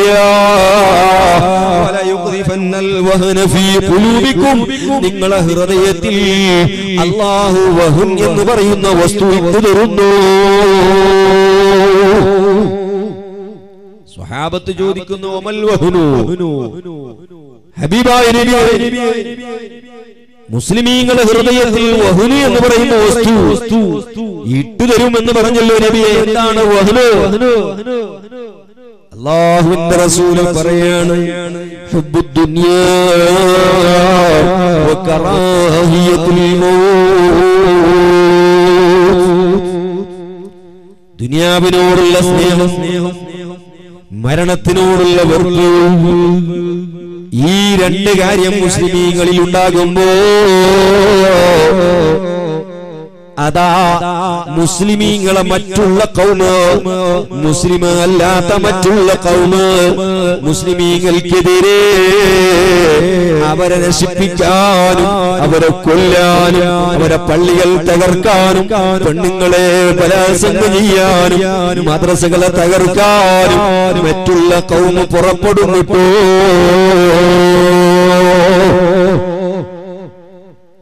അല്ലാഹുവിന്റെ വക്കലേക്ക് മടങ്ങാതെ, തൗബ ചെയ്ത് മടങ്ങാതെ ഇവിടെ പ്രൊട്ടസ്റ്റ് ചെയ്തിട്ട് വിജയം കിട്ടൂല ചെറുപ്പക്കാരെ. അതുകൊണ്ട് കൃത്യമായി പ്രൊട്ടസ്റ്റിന് പോകുന്ന, പ്രതിഭടനക്ക് പോകുന്ന, പ്രതിഷേധത്തിൽ പങ്കെടുക്കുന്ന ഏത് ചെറുപ്പക്കാരനുണ്ടോ നിസ്കാരം കളാക്കി നീ പ്രതിഭടനക്ക് പോയാൽ നിന്റെ പ്രതിഭടന വിജയിക്കൂല, റബ്ബ് നിനക്ക് സഹായിക്കൂല.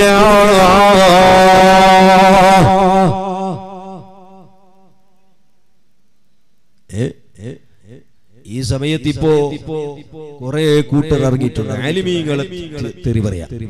നല്ല കിട്ടിയ സമയമാ, നല്ല കിട്ടിയ സമയമാണ്. ആലിമീങ്ങൾ ഏത് സന്ദർഭം കിട്ടുന്നോ ആ സമയത്ത് ആലിമീങ്ങളെ പച്ച ഇറച്ചി തിന്നാൻ കാത്തുകൊണ്ടിരിക്കുന്ന കഴുതുകളെ പോലത്തെ കുറെ മനുഷ്യന്മാർ. എന്താ ഓരോന്നിന്റെ സോഷ്യൽ മീഡിയകളിലൊക്കെ ആലിമീങ്ങളെ സംബന്ധിച്ച് പറഞ്ഞുകൊണ്ടിരിക്കുന്നു. പച്ച തെറിയാണ്. ആരാ? മുസ്ലിമീ ചെറുപ്പക്കാർ. എവിടുന്ന് വിജയം കിട്ടാനടോ? ഇദാ അബ്ഗലൽ മുസ്ലിമൂന ഉലമാഹും വതനകഹു അലാ ജംഇ ദറാഹിമി വഅൽഹറു ഇമാറത അസ്വാഖിഹിം റമാഹുമുല്ലാഹു ബിഅർബഇ ഖിസാൽ ബിൽജൗരി മിനസ് സൗതാൻ والصولة من العدو والخيانة من أولاة الأحكام.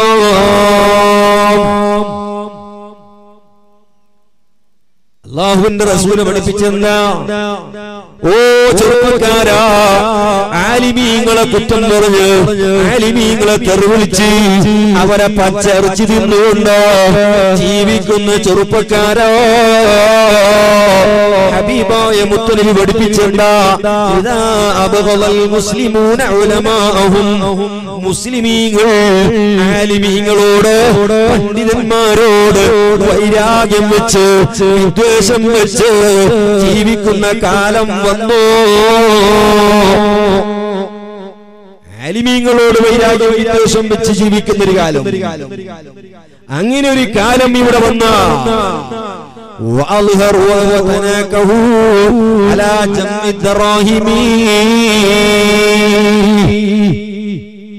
പൈസക്ക് വേണ്ടി കല്യാണം കഴിക്കുന്ന കാലം, പണത്തിന് വേണ്ടി, ആഖിറത്തിന് വേണ്ടിയല്ല, അല്ലാഹുവിന്റെ റസൂലിന്റെ സുന്നത്തിന് വേണ്ടിയല്ല. പിന്നെ ഇവന് കുറെ കടാക്കിയിട്ടുണ്ട്. എനിക്ക് 5 ലക്ഷം കിട്ടണം എന്ന് ഒരു ബിക്കുന്ന 5 ലക്ഷത്തിന്. അല്ല ഉസ്താദെ, നാണ് കാശി വിചാരിച്ചിട്ടില്ല. കടായിട്ട് തക കെട്ടി ഓൻ അക കെട്ടിട്ട് ഓൻ പുര കെട്ടിട്ട് കടായത് ഏതോ വീട്ടുന്നത് ഏതോ പെണ്ണിന്റെ ബാപ്പയാ. ഈ ഹംക്ക് കടാക്കിയത് ഏതോ പെണ്ണിന്റെ ബാപ്പയാണോ വീട്ടേണ്ടത്? ഓൻ ബിസിനസ് ആക്കിയിട്ട് കടായെങ്കിൽ അത് പെണ്ണിന്റെ ബാപ്പ കൊടുക്കണം. അതിന് നല്ല പണിയുണ്ട്. കാൽക്ക് നല്ല ബെൽത്ത തുണി കെട്ടി റോഡ് സൈഡിന്റെ അടുത്ത് പോയിട്ട് ഒരു കൊല്ല ഇരുന്നെങ്കിൽ പൈസ കിട്ടും കടം വീടാൻ. നാണം കെട്ടോ? ഉളുപ്പില്ലാതെ പറയാണ് കുറെ ചെറുപ്പക്കാർ. ഞാൻ സ്ത്രീധനം വാങ്ങാൻ ഉദ്ദേശിച്ചിട്ടില്ല, കുറച്ച് ബിസിനസ് ലോസ് ആയിട്ട് 2 ലക്ഷം കടായിട്ടുണ്ട്. അതിന് പെണ്ണിന്റെ ബാപ്പന് നല്ല വാങ്ങേണ്ടത് നല്ല വെളുത്ത തുണി കാൽക്ക് ചുറ്റി റോഡിന്റെ സൈറ്റിൽ പോയി തീരി ഒരു കൊല്ലം വെയിലത്ത് കിട്ടും നിന്റെ കടം വീടാനുള്ള പൈസ. പെണ്ണിന്റെ ഭാഗത്ത് പൈസ വാങ്ങിയിട്ട് ഓന്റെ വീട്ടിൽ കല്യാണത്തിന് നല്ല ഡെക്കറേഷൻ, 5000 രൂപന്റെ ഷൂ, 3000 രൂപന്റെ ഷർട്ട്. ആരെ പൈസ? ഈ പെണ്ണിന്റെ ബാപ്പ പള്ളി പോയിട്ട് ആ വയസ്സായ കാക്ക ഈ അർജി മുടിച്ച് പള്ളി പോയിട്ട് കൊണ്ടുവന്ന പൈസ, ഇതിലാണ് ഓന്റെ 5000 രൂപന്റെ ഷൂ. നാണം കെട്ടോ. അതിനേക്കാൾ എനിക്ക് യാചിച്ചുകൂടാ. മാനവും മര്യാദയില്ലാതെ ഏതോ പെണ്ണിനെ ബുദ്ധിമുട്ടിച്ച്, വയസ്സായ ബാപ്പാനെ ബുദ്ധിമുട്ടിച്ച് സ്ത്രീധനമായി കല്യാണം കഴിക്കുന്ന ചെറുപ്പക്കാരെ, നിങ്ങൾക്കതിനേക്കാൾ നല്ലത് റോഡിന്റെ സൈഡിൽ പോയി കാലിന് തുണി കെട്ടിയിരുന്ന് യാചിക്കല. ഉളുപ്പില്ലാത്ത ചെറുപ്പക്കാർ. പിന്നെ ചിലർത്ത് പറയും, ഞാൻ പൈസ വേണ്ട, എനിക്ക് 50 പൗണ്ട് കിട്ടണം, കാരണം പൈസന്റെ കാട്ടി ഡബിൾ പൈസ കിട്ടുന്നു. ഞാൻ സ്ത്രീധനം വാങ്ങിയിട്ടില്ല ഉസ്താദ്, പിന്നെ 50 പൗണ്ട് മാത്രം. ഇത് 20 വാങ്ങുന്നിടത്ത് 50 പൗണ്ട് വലിയത്. 30 പൗണ്ട് പൈസ എത്ര? നല്ല ഒരാളാവാൻ വേണ്ടി വന്നതാണ്. നിന്റെ ഭാര്യയൊക്കെ സ്വർണ്ണാണെങ്കിൽ നീ ജോലി ചെയ്ത് അതിൽ കാശ് കിട്ടിയെങ്കിൽ നീ നിന്റെ ഭാര്യയെ കിട്ടും. ആ ഉപ്പക്ക് എത്ര ആവതുണ്ടോ ആവതുള്ള സ്വർണ്ണം ഇട്ട് നിന്റെ ഭാര്യ നിനക്ക് ഭാര്യയാക്കി തരും. എനിക്ക് 50 കിട്ടണം, 60 കിട്ടണം. ചില ബാപ്പമാരുണ്ട് എന്ത് ഡയറക്റ്റ് ആയിട്ട് പറയില്ല, ഇൻഡയറക്റ്റ് ആയിട്ട് പറയും. നണ്ടമോള് ഗുണാണ് കൊടുക്കുമ്പോ 50 പൗണ്ട് കൊടുത്തേ. അതിന്റെ അർത്ഥം എനിക്കൊന്ന് 50 പൗണ്ട് കിട്ടണോ. ഞാൻ ഓപ്പൺ ആയിട്ട് പറയൂല. എന്റെ മോള് ഗുണാണ് 50 പൗണ്ട് കൊടുത്തേ, നിന്റെ പൗണ്ട് 50 അല്ല 100 കൊടു. എന്തെങ്കിലും ഉണ്ടെങ്കിൽ ഇല്ലാത്തവരിൽ എന്തിനു ചോദിച്ചു വാങ്ങണം.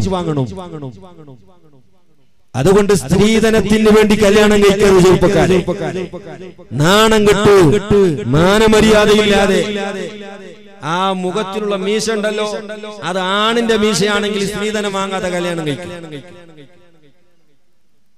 അല്ലെങ്കിൽ അതിനും പഠിച്ച് തലയും പഠിച്ച് മൊട്ടടിച്ച് പെണ്ണിന്റെ പോലെ നടക്കും. ഉളുപ്പില്ലാത്ത ചെറുപ്പക്കാർ ഇന്നും സ്ത്രീധനുണ്ട്. ഞാൻ വിചാരിച്ച സ്ത്രീധനൊക്കെ നിന്ന് പോയിട്ടുണ്ട്. ഇന്ന് പലർത്തും അന്വേഷിക്കുമ്പോ കല്യാണം ഞാൻ പലരോടും ചോദിക്കലുണ്ട്, എങ്ങനെ ഡിമാൻഡ് ഒക്കെ ഉണ്ടായിരുന്നോ കല്യാണത്തിന്. അപ്പോഴാണ് ഓരോരുത്തരുടെ കഥ തിരിയുന്നത്. 2 കൊടുക്കാണ്ട്, 3 കൊടുക്കാണ്ട്, ഇത്ര പൗൺ കൊടുക്കാണ്ട്. ഈ 2020 എത്തിയിട്ടും ഇപ്പോഴും ചില ആളുകൾക്ക് ബോധം വന്നിട്ടില്ല. ഇരിക്കട്ടെ, ഹബീബായ മുത്തനബി പറയുന്നു, പൈസക്ക് വേണ്ടി കല്യാണം കഴിക്കുന്ന ഒരു കാലം വന്നാൽ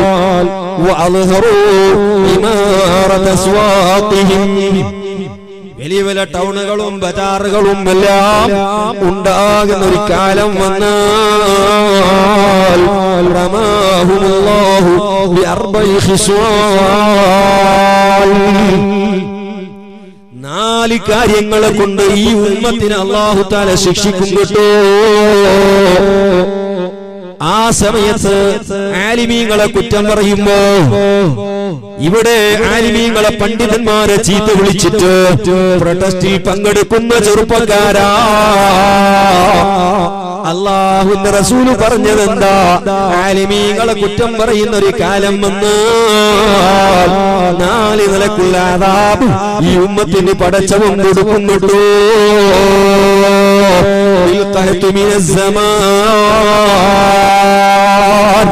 അന്ന് ബറകാലമാണ്, ക്ഷാമമാണ്, ഭക്ഷണത്തിന് സാധനങ്ങൾക്ക് വില കയറ്റമാണ്, വല്ലാത്ത വില കൂടി പോകുന്ന കാലം. കണ്ടില്ല, ഉള്ളിക്ക് 200 രൂപ, ഉള്ളി കിട്ടാനില്ല 200 രൂപ. ഇങ്ങനെ പലതിനും വില കൂടി പോകുന്നു.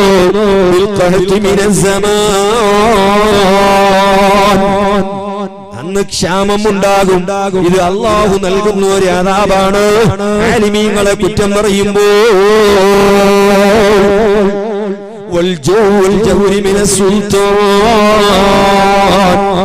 അതേ, അന്ന് ഭരണം നടത്തുന്ന ഭരണാധികാരികൾ, അന്നത്തെ ഗവൺമെന്റ് മുസ്ലിമീങ്ങളോട് അക്രമമായി പെരുമാറുന്നിട്ടോ. അതല്ലേ ഇന്ന് കാണുന്നത്. 1971 മുമ്പുള്ള രേഖ കൊണ്ടുവരണം. അതേ മുസ്ലിമീങ്ങളല്ലാത്ത മറ്റുള്ള എല്ലാ ജാതികൾക്കും അവർക്ക് പൗരത്വം നൽകും, മുസ്ലിമീങ്ങൾക്ക് നൽകൂല. ഇങ്ങനെ ഭരണാധികാരികൾ അക്രമമായുള്ള നിയമങ്ങൾ കൊണ്ടുവരാൻ അതിന്റെ കാരണക്കാർ നമ്മൾ തന്നെ. ആത്മീയമായ വഴികളെല്ലാം വിട്ടുപോയി, നിസ്കാരം വിട്ടുപോയി, അരിമീങ്ങളെ വിട്ടു, അവരെ തെറി വിളിച്ചു, ചീത്ത വിളിച്ചു. അങ്ങനെ നടക്കുമ്പോഴാ ഭരണാധികാരികൾ മുസ്ലിമീങ്ങൾക്കെതിരായുള്ള നിയമങ്ങൾ ഇവിടെ കൊണ്ടുവരുന്നത്.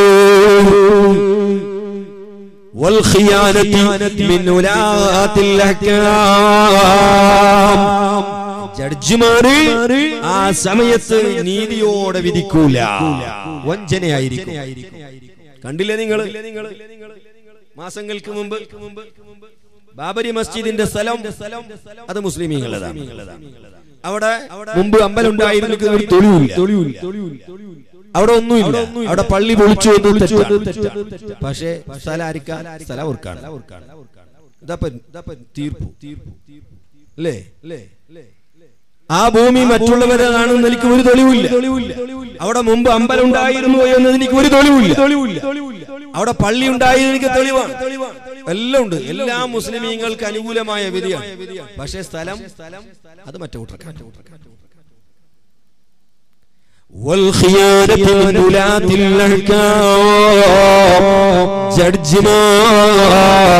അനീതിയോടെ, അക്രമത്തോടെ, വഞ്ചനയായ നിയമങ്ങൾ ഇവിടെ കൊണ്ടുവരുന്നത് മുസ്ലിമീങ്ങൾ പണ്ഡിതന്മാരിൽ നിന്ന് വിട്ടു നിൽക്കുമ്പോഴാണ്. പണ്ഡിതന്മാരെ നേതൃത്വം സ്വീകരിക്കാതെ അവരെ തെറി വിളിക്കുന്ന സമയത്താണ് അല്ലാഹു തആല ഈ നിലക്കുള്ള അദാബുകൾ ഇറക്കുന്നത്. ശത്രുക്കൾ മുസ്ലിമീങ്ങളെ അറ്റാക്ക് ചെയ്യും, അവരെ പള്ളികളെ ആക്രമിക്കും, കല്ലേറ് നടത്തും, പള്ളികൾ തകർക്കും, മദ്രസകൾ തകർക്കും. ഇതൊക്കെയും സംഭവിക്കുന്നത് നമ്മുടെ ഭാഗത്തു നിന്നുണ്ടാകുന്ന തെറ്റുകളെ കൊണ്ടാണ്. ഇത് ഹബീബായ മുഹമ്മദ് റസൂലുള്ളാഹി സ്വല്ലല്ലാഹു അലൈഹി വസല്ലം തങ്ങൾ 1400 കൊല്ലങ്ങൾക്ക് മുമ്പ് തന്നെ നമ്മൾ പഠിപ്പിച്ചു. ഇത് പെട്ടെന്നൊന്നും ഉണ്ടായ മുസീബത്തൊന്നുമല്ല. ഈ മുസീബത്തിന്റെ എല്ലാത്തിന്റെ കാരണക്കാർ നമ്മളാണ്. ഇതിന്റെ എല്ലാം കാരണം നമ്മൾ തന്നെയാണ്. അല്ലാഹുവിന്റെ മാർഗം വിട്ടു, നേരായ മാർഗം വിട്ടു. കള്ളുകുടിയും കഞ്ചാവും ഗാഞ്ചയും വലിച്ചു. ഈ നാട്ടിലുണ്ടോ ഇല്ലെന്നറിയില്ല, അല്ലാഹു ആലം, എനിക്കറിയില്ല. നമ്മൾ ആ ഭാഗത്ത് 15 വയസ്സ് SSLC പാസ്സാകുമ്പോ തന്നെ, പാസ്സാകുന്ന മുന്നേ ഇത് പഠിക്കാൻ തുടങ്ങി. ഗാഞ്ച എല്ലാ സ്കൂളിന്റെ അടുക്കലും ഒരു കൂടുപടി ഉണ്ടാവും, ഒരു പെട്ടിപ്പീടിയ. അവിടെ കാണുമ്പോ 4 ചോക്ലേറ്റ് മാത്രമേ ഉണ്ടാവും കുപ്പിയിൽ, പഴയ കുപ്പി. സംഗതി ഉള്ളിൽ വേറെയാണ്. അവിടെ വിൽക്കപ്പെടുന്നത് കഞ്ചാവാണ്, ഗാഞ്ചയാണ്. 10 വയസ്സുള്ള കുട്ടികൾ പോലും ഗാഞ്ച വിളിക്കുന്നു. നിസ്കാരമില്ല, മാതാപിതാക്കൾ അനുസരിക്കുന്നില്ല, ഉസ്താദുമാരെ അനുസരണമില്ല, നാട്ടുകാരെ പേടിയില്ല, ഒരാളെയും പേടിയില്ലാതെ തമ്മടികളായി ജീവിക്കുമ്പോ അല്ലാഹു നമുക്ക് ഓരോ മുസീബത്തുകൾ ഇവിടെ ഇറക്കുന്നു. അതുകൊണ്ട് കേവലം പ്രൊട്ടസ്റ്റിലൂടെ റബ്ബ് സഹായിക്കൂല. അല്ലാഹുവിനെ സഹായിക്കുന്നവരാരാണോ അല്ലാഹുവിനെ സഹായിക്കുന്നവരാരാണോ അവരെ അല്ലാഹു സഹായിക്കുന്നുട്ടോ. അല്ലാഹുവിനെ സഹായിക്കുന്നത് എങ്ങനെ? അവന്റെ ദീനിൽ പഠിപ്പിച്ച കാര്യങ്ങൾ അത് മുറുകെ പിടിക്കുകയും തഖ്വയോടെ ജീവിക്കുകയും പരിശുദ്ധമായ ഇസ്ലാമിന്റെ നിലനിൽപ്പിന് വേണ്ടി പ്രവർത്തിക്കുമ്പോഴാണ് അല്ലാഹുവിനെ സഹായിക്കുന്നവരാകുന്നത്. അത് ചെയ്യുമ്പോൾ അല്ലാഹു നിങ്ങളെ തിരിച്ച് സഹായിക്കുന്നുട്ടോ. കേവലം കേവലം പ്രൊട്ടസ്റ്റിലൂടെ വിജയം നേടാമെന്ന് ധരിച്ചു പോകണ്ട. ആത്മീയമായ പ്രവർത്തനങ്ങളില്ലാതെ തൗബ ചെയ്ത് റബ്ബിന്റെ മാർഗത്തിലേക്ക് മടങ്ങാതെ ഇവിടെ റബ്ബിന്റെ സഹായം കിട്ടൂല. അതുകൊണ്ട് ചെറുപ്പക്കാരെ വീണ്ടും വിചാരം നടത്തേണ്ട സമയമായിട്ടുണ്ട്. ഒരു ആത്മാവലോകനം നടത്തേണ്ട സമയമായിട്ടുണ്ട്. എല്ലാവരും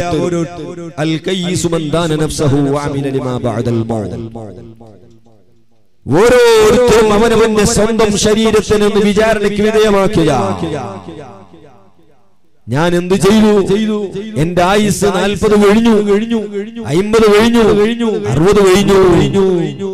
ഈ കാലയളവിൽ ഞാൻ എന്തൊക്കെ ചെയ്തിട്ടുണ്ട്? എത്ര ഖൈറുകൾ ചെയ്തിട്ടുണ്ട്?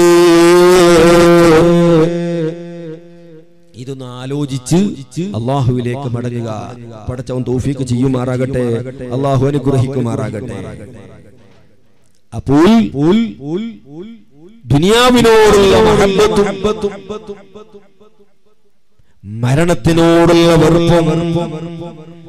മരണത്തിനോടുള്ള വെറുപ്പും ഉണ്ടാകുമ്പോൾ ശത്രുക്കൾ നമ്മെ ആക്രമിക്കുന്നു. മറ്റൊരു ഹദീസിൽ പഠിപ്പിച്ചത് കാണാം. ഇദത്തുഹിദൽ ഫൈഉ ദുവലാ വൽ അമാനതു മഗ്നമാ വസ്സകാതു മഗ്റമാ. നബി സല്ലല്ലാഹു അലൈഹി വസല്ലം തങ്ങൾ പറയാണ്, ഇദത്തുഹിദൽ ഫൈഉ ദുവലാ പൊതുസ്വത്ത്,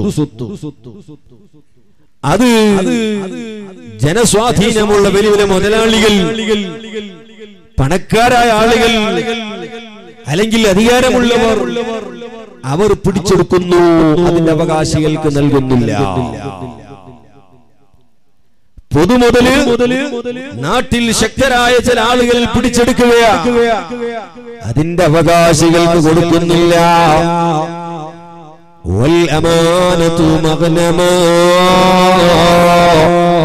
വിശ്വസിച്ച് ഏൽപ്പിച്ച വസ്തുക്കൾ അതിന്റെ യഥാർത്ഥ അവകാശികൾക്ക് കൊടുക്കാതെ അത് സ്വന്തത്തിന് വേണ്ടി എടുക്കുകയും അവകാശികൾക്ക് കൊടുക്കാതെ ഹറാമ് ഹലാല് ചിന്തയില്ലാതെ തിന്നുന്ന ഒരു കാലം വന്നാൽ ഈ സമാന അങ്ങനെയുള്ളൊരു സമാനാണല്ലോ. ഹലാല് ഹറാമില്ലാതെ പണം വാരിക്കിട്ടും കൂട്ടുന്ന ഒരു കാലമാണ്. ഏതെല്ലാം ഹറാമിന്റെ ബിസിനസ്സുകളായിരുന്നുള്ളത്, ഹറാമോ ഹലാലോ ഒരു വിവേചനമില്ലാതെ എങ്ങനെയെങ്കിലും പൈസ ഒന്നുണ്ടായാൽ മതി എന്ന് ചിന്തിക്കുന്നൊരു കാലഘട്ടമാണ്.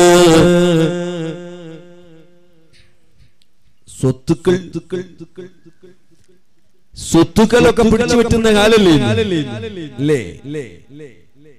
നമ്മളൊക്കെ എത്ര ആളുകളെ സ്വത്താ നമ്മുടെ റെക്കോർഡിലുള്ളത്. അല്ലാഹു കാക്കുമാറാകട്ടെ. അല്ലേ? ഇസ്ലാമിക ഫറായില് അനന്തര സ്വത്തിന്റെ ഒരു ചാപ്റ്റർ തന്നെ ഇസ്ലാമിൽ. അനന്തര സ്വത്ത് ഓഹരി വെക്കുന്ന ഒരു അധ്യായം. അതെങ്ങനെ ഓഹരി ചെയ്യണം? ഇസ്ലാമിൽ വളരെ വ്യക്തമായ നിയമങ്ങളും നമ്മൾ ഇന്ന് അതിന്റെ അവകാശികൾക്ക് കൊടുക്കുന്നുണ്ടോ? ഇന്ന് പലരും അവർക്ക് കിട്ടേണ്ട സ്വത്തുക്കളിൽ നിന്ന് വഞ്ചിക്കപ്പെട്ടുകൊണ്ടിരിക്കുകയാണ്. പലയിടത്തും പെണ്ണുങ്ങൾക്ക് കിട്ടേണ്ട അവകാശങ്ങൾ കൊടുക്കാറില്ല. സ്വത്തിൽ ഒരു ബാപ്പ മരിച്ചു, ആ ബാപ്പാക്ക് സ്വത്തുണ്ട് എങ്കിൽ ആ ബാപ്പാക്ക് ആൺമക്കളും പെൺമക്കളുണ്ടെങ്കിൽ ഉമ്മക്ക് കൊടുക്കേണ്ട സ്വത്ത് ആറിൽ ഒന്ന് കൊടുത്തിട്ട് ആ ബാക്കിയുള്ള സ്വത്ത് ആണും പെണ്ണും, ആണിനിക്ക് ഡബിളും പെണ്ണിനിക്ക് സിംഗിളുമായി ഓഹരി ചെയ്തെടുക്കണമെന്നാണ് ഇസ്ലാം പഠിപ്പിക്കുന്നത്. ഒരു ആണിന് 1 ലക്ഷം കിട്ടുകയാണെങ്കിൽ പെണ്ണിനിക്ക് 50,000 രൂപ കിട്ടണം. 10 സെന്റ് ഭൂമി ഒരു ആണിന് കിട്ടുന്നുണ്ടെങ്കിൽ അവന്റെ സഹോദരി ഉണ്ടെങ്കിൽ അവൾക്ക് 5 സെന്റ് കിട്ടണം. ആണിന്റെ പകുതി പെണ്ണിനുണ്ടാകും. ഇത് പകുതി പോയി, കാല് പോയി, ഒരു പൈസ പോലും പെണ്ണിന് കൊടുക്കൂല. പെണ്ണിന്റെതെല്ലാം ആൺമക്കൾ ഓയിച്ചെടുക്കും.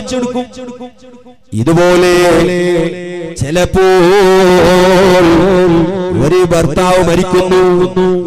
ആ ഭർത്താവിനിക്ക് ഒരു ഭാര്യയുണ്ട്, മക്കളില്ല.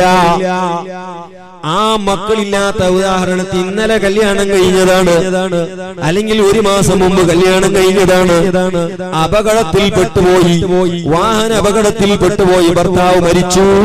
1 മാസമേ കല്യാണം കഴിഞ്ഞിട്ടായിട്ടുള്ളൂ. എന്നാൽ ഈ ഭാര്യക്ക് ആ ഭർത്താവിന്റെ സ്വത്ത് കിട്ടണം. മക്കളില്ലാത്ത സമയത്ത് അവന്റെ സ്വത്തിന്റെ 4-ൽ 1 ഭാഗം ഈ ഭാര്യക്ക് കിട്ടണം.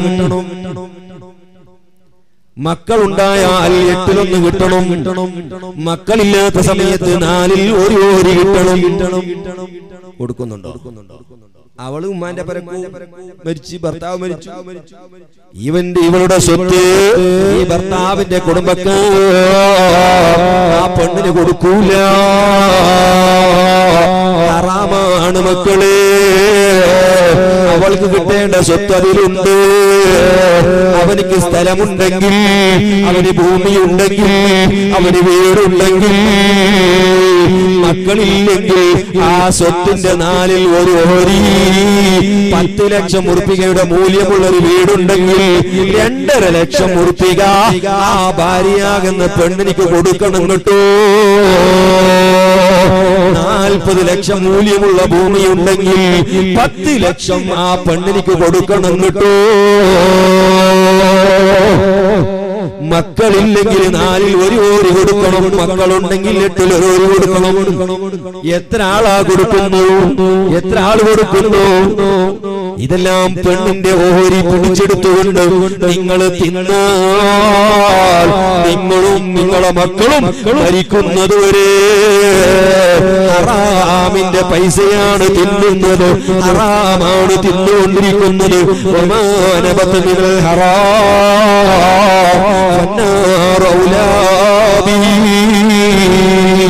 ഹറാമ് തിന്ന് വളർന്ന ശരീരം അത് നരകവുമായി ബന്ധപ്പെട്ടതാണ്. അത് സ്വർഗത്തിലേക്ക് പോകൂല. അവൻ ദുആ ദുആക്ക് ഉത്തരം കിട്ടൂല. വമശ്റബൂ ഹറാം വമത്അമൂ ഹറാം വമൽബസൂ ഹറാം. അവൻ ധരിക്കുന്ന വസ്ത്രം ഹറാമിന്റെതാ. അവൻ തിന്നുന്ന ഭക്ഷണം ഹറാമിന്റെതാ.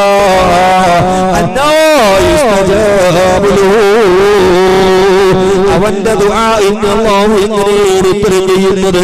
അതുകൊണ്ട് അനന്തര സ്വത്ത് കിട്ടേണ്ടവർക്ക് കൊടുക്കാതെ, അവകാശം കൊടുക്കാതെ നിങ്ങളത് തിന്നു കഴിഞ്ഞാൽ ഓരോ ദിവസവും നിങ്ങളെ ശരീരം ഹറാം കൊണ്ട് വളരുന്നു. ഹറാം നിങ്ങളെ ശരീരത്തിലേക്ക് കടക്കുന്നു. ചിലടത്ത് ഉമ്മമാർക്ക് കൊടുക്കൂല. ഉമ്മമാർക്ക് സ്വത്തുണ്ട്. ഒരു മകൻ മരിച്ചു. ആ മരിച്ചവൻ മയ്യത്തിന് ഉമ്മയുണ്ടെങ്കിൽ മക്കളുള്ള സമയത്ത് സുദുസ് 6-ൽ 1 കിട്ടും. അപ്പോ അതും കൊടുക്കൂല. എല്ലാം കിട്ടിയതൊക്കെ ഇവനിക്ക് തന്നെയാ, മക്കൾക്ക് തന്നെ കൊടുക്കൂല. കള്ളരേഖകൾ ഉണ്ടാക്കും, കള്ള ഒപ്പുകൾ ഉണ്ടാക്കും. എന്തിനാണോ? എത്ര കാലം നീ ജീവിക്കും? ഈ ഭൂമിയിൽ എത്ര കാലം നീ ജീവിക്കും? 1 ഇഞ്ച് സ്ഥലത്തിന് തമ്മിൽ കുഴപ്പമുണ്ടാക്കി, കലഹിച്ച് അയൽവാസികളും കുടുംബവും തമ്മിൽ ഗലാട്ടയാക്കി 1 ഫീറ്റ് സ്ഥലത്തിന് വേണ്ടി കേസുമായി കൊല്ലങ്ങളോട് നടക്കുന്ന മുസ്ലിമീങ്ങളില്ലേ? എന്തേ കാരണം? 1 ഫീറ്റ് സ്ഥലത്തിന്റെ തർക്ക. ഇവിടെയാണ് കമ്പൗണ്ട് വരേണ്ടത്, അവൻ പറയാണ് ഇവിടെ വരേണ്ടത്. ആകെ 1 ഫീറ്റ് സ്ഥലത്തിന് നീ എവിടത്തേക്ക് കൊണ്ടുപോകാനടോ ഈ 1 ഫീറ്റ് സ്ഥലം? ഇത് നിനക്ക് കിട്ടിയിട്ട് എന്താകാനുണ്ട്? ഇങ്ങനെ തമ്മിൽ കലഹിക്കുന്നു, കളാട്ടയാക്കുന്നു, കള്ളരേഖകൾ ഉണ്ടാക്കുന്നു, അന്യവന്റെ ഭൂമി പിടിച്ചെടുക്കുന്നു. ചിലയിടത്തൊക്കെ പള്ളിന്റെ ഭൂമി ഒരേ കട്ടവരും പള്ളിന്റെ അതിലും ഒരു പേടിയില്ല. പള്ളിയിൽ നിസ്കാരിക്കാൻ വന്നാൽ 5 വക്ത് നിസ്കാരത്തിനും ഉണ്ടാവും, തൊപ്പി വെച്ചിട്ട് താടിയും വെച്ചിട്ട് ഭയങ്കര ദുആ ഉണ്ടാവും, തസ്ബീന്റെ മാലുണ്ട്, പക്ഷെ ഭൂമി പള്ളിന്റെതാ. അതിലൊരു സൂഫിയില്ല അവന്റെ കയ്യില് തസ്ബീന്റെ മാലുണ്ട്, പക്ഷേ ജീവൻ പൊരകെട്ടിയത് ഹറാമിന്റെ ഭൂമിയിലാ, അന്യവന്റെ വരെ പിടിച്ചു വെച്ച ഭൂമിയിലാണ്. ഹറാമു ഹലാല് ചിന്തിക്കാതെ സുബ്ഹാനല്ലാഹ് ഒരു മനുഷ്യന്റെ ഭൂമി അക്രമമായി അന്യവന്റെ ഭൂമി പിടിച്ചു പറ്റിയാൽ നബി സല്ലല്ലാഹു അലൈഹി വസല്ലമ തങ്ങൾ പറഞ്ഞെന്താണ്, ഒരാൾ ഒരു മനുഷ്യന്റെ ഭൂമി അക്രമമായി പിടിച്ചു പറ്റിയാൽ ഒരു ചാണ ഭൂമി അന്യവന്റെ ഭൂമി പിടിച്ചെടുത്താൽ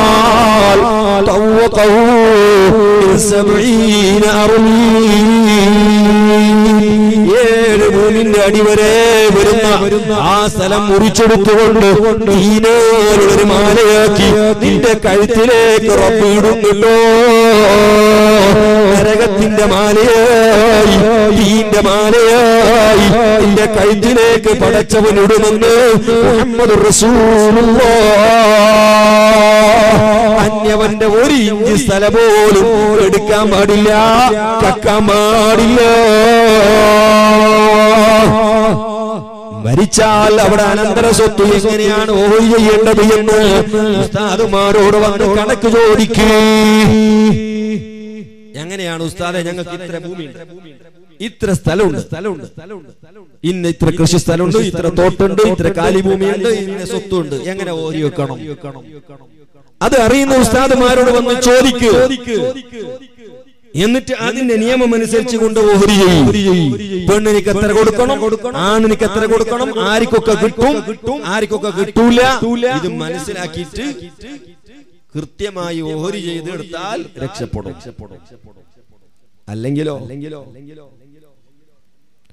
അല്ലെങ്കിൽ നിന്റെ ശരീരത്തിൽ ഓരോ നിമിഷത്തിലും ഹറാം നിന്റെ ശരീരത്തിൽ കയറിക്കൊണ്ടേയിരിക്കും.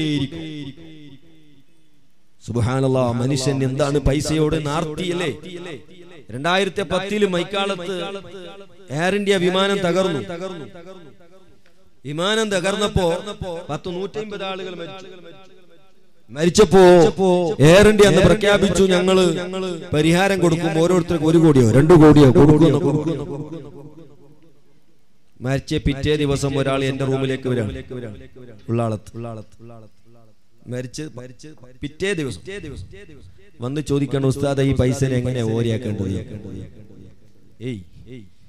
മരിച്ചിട്ട് 3ന്റെ ദുആ കഴിഞ്ഞിട്ടില്ല, പൈസ കൈക്ക് കിട്ടിയിട്ടില്ല, ഇത് ഓരി വെക്കേണ്ടത് എങ്ങനെയെന്ന് ഈ ഹംകിനി പിറ്റേ ദിവസം. ഇതാണ് മനുഷ്യന്റെ സ്വഭാവം, പണത്തിനോട് ആർത്തി.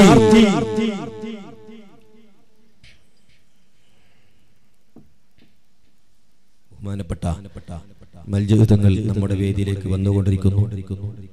അല്ലാഹു അക്ബർ, അല്ലാഹു അക്ബർ, അല്ലാഹു അക്ബർ, ലാ ഇലാഹ ഇല്ലല്ലാഹു വല്ലാഹു അക്ബർ, അല്ലാഹു അക്ബർ വലില്ലാഹിൽ ഹംദ്.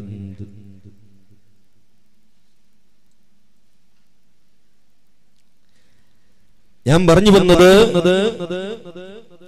പൊതുമുതല് ഹലാല് ഹറാമില്ലാതെ ഉപയോഗിക്കുക. വസ്സകാത്തു മഗ്നമാ വസ്സകാത്തു മഗ്റമാ. കടം സകാത്ത് കൊടുക്കുമ്പോൾ വലിയ പ്രയാസത്തിൽ കടം കൊടുത്തതുപോലെ വല്ലാത്ത പ്രയാസത്തിൽ കൊടുക്കുന്ന കാലം. വളരെ വിശാലമായി പറയേണ്ട മസലകളൊക്കെ പറയേണ്ട ഒരു കാര്യമാണ്. ഇപ്പോൾ സമയമില്ല. പലപ്പോഴൊക്കെ വിചാരിച്ചത് സകാത്തിന്റെ മസല പറയുമ്പോ അത് ഏതോ മെഡിക്കൽ കോളേജ് നടത്തുന്ന മുതലാളി കൊടുക്കണം എന്നാണ് വിചാരിക്കുന്നത് പലരും. ഇത് നെക്കല്ല പോവാ, ഞങ്ങളെ ആചാർക്ക് ചൊല്ലി ഓന് സക്കാത്ത് നിർബന്ധമായ സംഗതി എനിക്കറിയില്ല. ഇത് നക്കുള്ള മസാലയല്ല. ഇത് വലിയ വലിയ മുതലാളിമാർ, മെഡിക്കൽ കോളേജ് നടത്തുന്നവർ, അല്ലെങ്കിൽ മറ്റേതെങ്കിലും വലിയ വലിയ ബിസിനസ് നടത്തുന്നവർ കൊടുക്കേണ്ട മസാലയാണ് എന്നാണ് പലരും ധരിക്കുന്നത്. 25,000 ഉറുപ്പിക ഒരാളെ കയ്യിലുണ്ടെങ്കിൽ, അല്ലെങ്കിൽ ഒരു കൊല്ലക്കാലം 25,000 ഉറുപ്പികന്റെ കച്ചവടം നടത്തുന്നവന്റെ സ്വത്ത് ഒരു ഏകദേശം 25,000-ഓളം വരുന്ന സ്വത്തുണ്ടെങ്കിൽ അവനും സക്കാത്ത് കൊടുക്കണം കേട്ടോ. നാട്ടിൽ മൊബൈൽ കച്ചവടം നടത്തുന്നവന്റെ ഷോപ്പിൽ ചിലപ്പോൾ 2 ലക്ഷം ഉറുപ്പിയുടെ സാധനം ഉണ്ടാകും. മീൻ കച്ചവടം നടത്തുന്നവന്റെ ഷോപ്പിൽ 50,000 രൂപ ഉണ്ടാകും. അങ്ങനെ 25,000-ഓ അതിലേക്കാൾ അധികമോ സ്വത്തിന്റെ കച്ചവടം നടത്തുന്നവർ അവരും സക്കാത്ത് കൊടുക്കണം കേട്ടോ. അത് വേറെ ആൾക്ക് നിങ്ങൾക്കല്ല, അതേറലായിട്ട് രാജാർ മാത്രം കൊടുക്കും അല്ലേ? അങ്ങനല്ലേ നമ്മൾക്ക് വിചാരിച്ചത്? സക്കാത്ത് നമുക്ക് നിർബന്ധമില്ല. സക്കാത്ത് നിർബന്ധമായ പലരുണ്ട് ഈ സദസ്സിൽ. ഏകദേശം നോക്കിയാൽ 75% ആളുകൾക്ക് സക്കാത്ത് നിർബന്ധമായിട്ടുണ്ടാവും, കച്ചവടം ചെയ്യുന്നവർ. അല്ലെങ്കിൽ നിങ്ങൾ ബാങ്കിൽ ഒരു 25,000 ഉറുപ്പിക ഒരു കൊല്ലക്കാലം ഡിപ്പോസിറ്റഡ് ആയി നിങ്ങളുടെ അക്കൗണ്ടിൽ ഉണ്ടെങ്കിൽ അതിന് സക്കാത്ത് കൊടുക്കണം. പക്ഷേ അന്ത്യനാളാകുമ്പോ ആ സക്കാത്ത് കൊടുക്കുന്നതിൽ വല്ലാത്ത വിഷമമാണ്, പ്രയാസമാണ്. അല്ലാഹുവിന്റെ പൊരുത്തത്തിന് വേണ്ടിയല്ലാതെ ദുനിയാവിന്റെ പേരിന് വേണ്ടിയും പ്രശസ്തിക്ക് വേണ്ടി പഠിക്കുന്നവരെ കാലം വന്നു. നാട്ടിൽ വലിയ മൊയിലാറാകണം, അറിയപ്പെട്ട ഒരു മൊയിലാറാകണം, ഞാനൊരു മുദരിസാകണം, ഞാൻ കാളിയാകണം, എനിക്ക് നാട്ടിൽ വലിയ പേരുണ്ടാകണം, ഞാൻ ഒരു വയൽ പറയുന്ന ആളാകണം എന്ന നിലയ്ക്ക് പേരിന് വേണ്ടി പ്രശസ്തിക്ക് വേണ്ടി ഒരാൾ ഇൽമ പഠിച്ചാൽ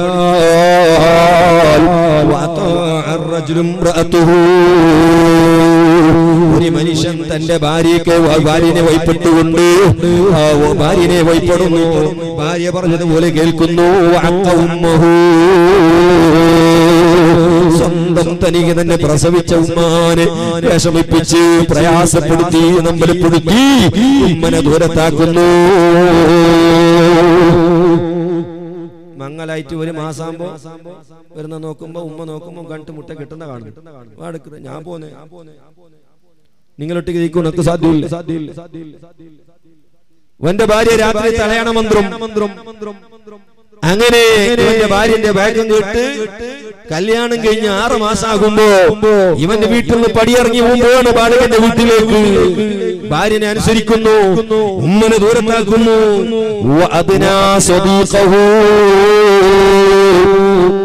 ചെറുപ്പക്കാരെ, 15 വയസ്സുള്ള, 16 വയസ്സുള്ള, 17, 20, 25 വയസ്സുള്ള ഓ ചെറുപ്പക്കാരെ, ഹബീബായ മുത്തനബി പറയുന്നത് കേട്ടോ.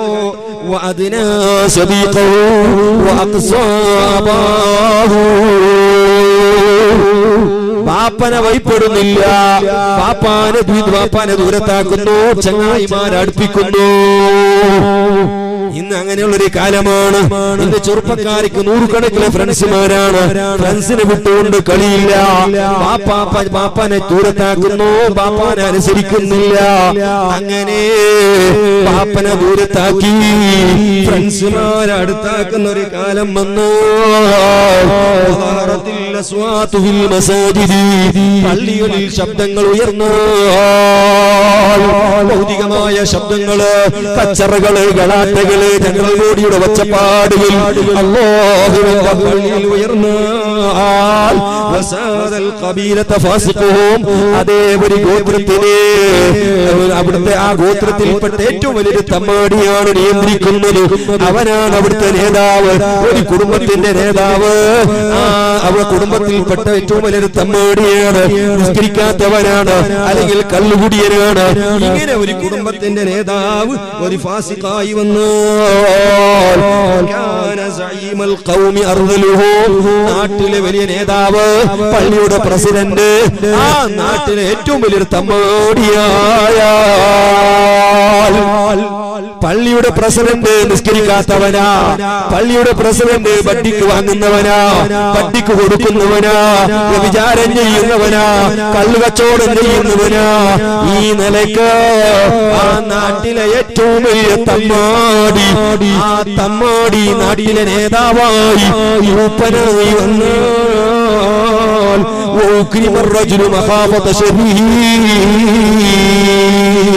ഒരാളെ ഇടങ്ങേറിനെ പേടിച്ചുകൊണ്ട് അവന് ബുദ്ധിമുട്ടാക്കുമെന്ന് വിചാരിച്ച് അവനെ ബഹുമാനിച്ചാൽ അങ്ങനെ ഒരു കാലം ഈ ഉമ്മത്തിൽ വന്നാൽ ആ ഒരു മനുഷ്യനെ പേടിച്ചിട്ട് ബഹുമാനിക്കാം. സ്റ്റേജിൽ ഇരുത്തിയില്ലെങ്കിലും ഫിത്നയാക്കും, നോട്ടീസിൽ പേര് കൊടുത്തില്ലെങ്കിൽ ഒരു നാട്ടിൽ ഫിത്നയുണ്ടാക്കും. ഇങ്ങനെ ഷർറിനെ പേടിച്ച് കൊണ്ട് ബഹുമാനിക്കാം. ആചാരെ നിങ്ങൾ വന്ന് സ്റ്റേജിൽ ദഹിക്കോറും എന്തേ പാട്ടില്ലെങ്കിൽ പിറ്റേന്ന് കൊണ്ട് പപ്പ സഹിക്കാലോ ഓ നാട്ടിൽ കസണ്ടാക്കും. ആ പേടി പേടിച്ചിട്ട് ഓ നാട്ടിൽ ഫിത്ന ഫസാദ് ഉണ്ടാക്കുന്നു പേടിച്ചിട്ട് ഓനെ കൊണ്ടുപോയിട്ട് ശൈത്താന്റെ കുട്ടി പോലെ സ്റ്റേജിൽ ഇരുത്തും. ബഹുമാനിച്ചിട്ടല്ല, മനസ്സിൽ സ്നേഹം ഉണ്ടായിട്ടുണ്ടല്ല. ഈ ഹംക്കിനോട് കൊണ്ടുപോയിട്ട് ഇരുത്തില്ലെങ്കിൽ ബുദ്ധിമുട്ടാക്കൂ. അങ്ങനെ ഒരു മനുഷ്യനെ പേടിച്ചുകൊണ്ട് ബഹുമാനിക്കുന്ന ഒരു കാലം വന്നു. കളിയായുധങ്ങളോ അതുപോലെ പാട്ടുപാടുന്ന സ്ത്രീകളും പാട്ടുപാടുന്ന പെണ്ണുങ്ങൾ ഇന്ന് മംഗളത്തിനൊക്കെ തുടങ്ങിയിട്ടുണ്ട്. പണ്ട് കേരളത്തിലുണ്ടായില്ല, ഇപ്പൊ നമ്മളെ കർണാടകത്തിൽ. ഇന്നിപ്പോ കണ്ടു പെണ്ണുങ്ങള് മുദ്രാവാക്യം വിളിച്ചുകൊണ്ട് പ്രൊട്ടസ്റ്റിന് ഇറങ്ങിയിട്ടുണ്ട്. ഇഞ്ഞമ്മമാർ അവരെ ഇറക്കി പ്രൊട്ടസ്റ്റിലേക്ക് ഈ പെണ്ണുങ്ങളി. സുബ്ഹാനല്ലാഹ്, എവിടെ എത്തും? അല്ലാഹുവിന്റെ സഹായം കിട്ടൂല. വലഹറത്തിൽ ഖൈനാതു വൽ മആസിഫു, കളിയായുധകളും പാട്ടുപാടുന്ന പെണ്ണുങ്ങളും വന്നാൽ വശുരിബത്തിൽ ഖമൂറു, കള്ളു കുടിക്കപ്പെട്ടാൽ, കള്ളുകൂടി വ്യാപകമായാൽ വലഅന ആഖിറു ഹാദിഹിൽ ഉമ്മത്തി അവലഹാ, ഈ സമുദായത്തിന്റെ അവസാന കാലഘട്ടത്തിൽ വന്നവർ മുൻഗാമികളായ മഹാന്മാരാകുന്ന സ്വഹാബത്തിനെയും താബിഈകളെയും താബിഈകളെയും ഇമാമികളെയും ഔലിയാക്കളെയും ആക്ഷേപിക്കുന്ന ഒരു കാലം വന്നാൽ വല്ലർതഖിബൂ ഇൻദ ദാലിക റീഹൻ ഹംറാ, ആ കാലഘട്ടത്തിൽ അവർ കൊടുങ്കാറ്റുകളും തീക്കാറ്റുകളും അവർ പ്രതീക്ഷിച്ചുകൊള്ളട്ടെ. മുഹമ്മദുർ റസൂലുള്ളാഹി വഖസ്ഫൻ വമസ്ഖൻ വഖദ്ഫാ, ഭൂകമ്പങ്ങളും കോലമാറലും അതേ അല്ലാഹുവിന്റെ ഭാഗത്തുള്ള പല ശിക്ഷകളും ഉണ്ടാകും.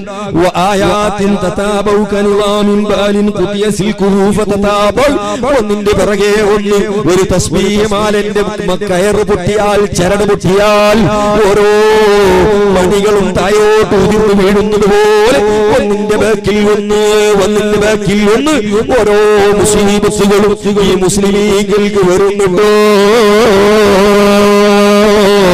ഞാൻ പറഞ്ഞു വന്നത് ഇവിടെ NRCയും CA തുടങ്ങിയുള്ള മുസീബത്തുകൾ അത് പെട്ടെന്ന് ഇങ്ങനെ വന്നതല്ല.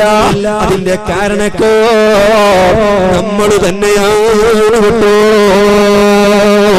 അതുകൊണ്ട് ആത്മീയമായ മാർഗത്തിലൂടെ തൗബ ചെയ്തുകൊണ്ട് റബ്ബിലേക്ക് മടങ്ങിയിട്ട് 5 വക്ത് കൃത്യമായി നിസ്കരിച്ച് ഹറാമുകളെല്ലാം നിർത്തലാക്കി, കള്ളു കുടിക്കുന്നവർ, കഞ്ചാവ് വലിക്കുന്നവർ, ഗാഞ്ച വലിക്കുന്നവർ അതെല്ലാം നിർത്തലാക്കി 5 വക്ത് കൃത്യമായി നിസ്കരിച്ച് സിനിമ കാണുന്നവർ സിനിമ എല്ലാം നിർത്തിയിട്ട് എല്ലാ തമ്മാടിത്തരങ്ങളിൽ നിന്ന് വിട്ടുന്നുകൊണ്ട് റബ്ബിലേക്ക് തൗബ ചെയ്ത് മടങ്ങി അല്ലാഹുവിനോട് സഹായം നേടിയാൽ ഇവിടെ ഒരു ധിക്കാരും ബാക്കിയുണ്ടാകൂല, ഒരു തമ്മാടിയും ബാക്കിയുണ്ടാകൂല.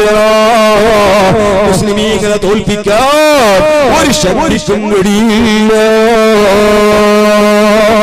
അതുകൊണ്ട് ആത്മീയമായ മാർഗങ്ങളില്ലാതെ പടച്ചവനിലേക്ക് മടങ്ങാതെ നീ 100 അല്ല 1000 അല്ല 10000 പ്രൊട്ടസ്റ്റ് നടത്തിയാലും അല്ലാഹു സഹായിക്കൂല. അതുകൊണ്ട് ചെറുപ്പക്കാരെ ഞാൻ നിർത്തുകയാണ്. നമുക്കെല്ലാമുള്ള മാർഗം ഒന്ന് തന്നെയാണ്, അല്ലാഹുവിലേക്ക് മടങ്ങുക, പടച്ചവനിലേക്ക് മടങ്ങുക, തിന്മകളിൽ നിന്ന് വിട്ടു നിൽക്കുക, ഹറാമെല്ലാം ഒഴിവാക്കുക, നിസ്കരിക്കാത്തവർ നിസ്കരിക്കാൻ തുടങ്ങുക, ഇടപാട് നടത്തുന്നവർ അത് നിർത്തലാക്കുക. ഇങ്ങനെ തിന്മകളെല്ലാം നിർത്തിയിട്ട് നന്മയിലേക്ക് മടങ്ങിയാൽ ഒരു ഭരണാധികാരിയും ഒരു പ്രധാനമന്ത്രിയും ഒരു ഗൃഹസചിവരും ഇവിടെ ബാക്കി ഉണ്ടാകൂല, ഒരു ആഭ്യന്തരമന്ത്രിയും ഇവിടെ ഉണ്ടാകൂല. അതുകൊണ്ട് ഒരു പേടിയും വേണ്ട, അല്ലാഹുവിന്റെ വഴിയിലേക്ക് മടങ്ങൂ. അല്ലാഹു നമ്മെ സഹായിക്കട്ടെ. അല്ലാഹുവേ, മുസ്ലിമീങ്ങൾക്കെതിരായി ഈ മുസീബത്തിൽ നിന്നും നീ മുസ്ലിമീങ്ങളെ കാക്കണം. اللهم أعز الإسلام والمسلمين وأذل الشرك والمشركين. اللهم دمر أعداءنا وأعداء الإسلام وأعداء مسلم الهند. اللهم شتت شملهم وفرق جمعهم وأقل عددهم واجعل الدائرة عليهم وأرسل العذاب إليهم. اللهم مزقهم كل ممزق كما مزقت أعداءك انتصارا لأنبيائك وأوليائك. اللهم لا تحقق لهم رجاءهم ولا تبلغهم آمالهم. اللهم خيب رجاءهم.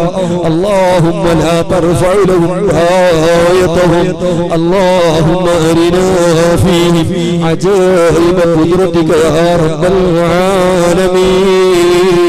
اللهم من أراد لمسلم الهند بسوء ومكر وكيد فاجعل سوءهم ومكرهم وكيدهم في نهورهم يا رب العالمين.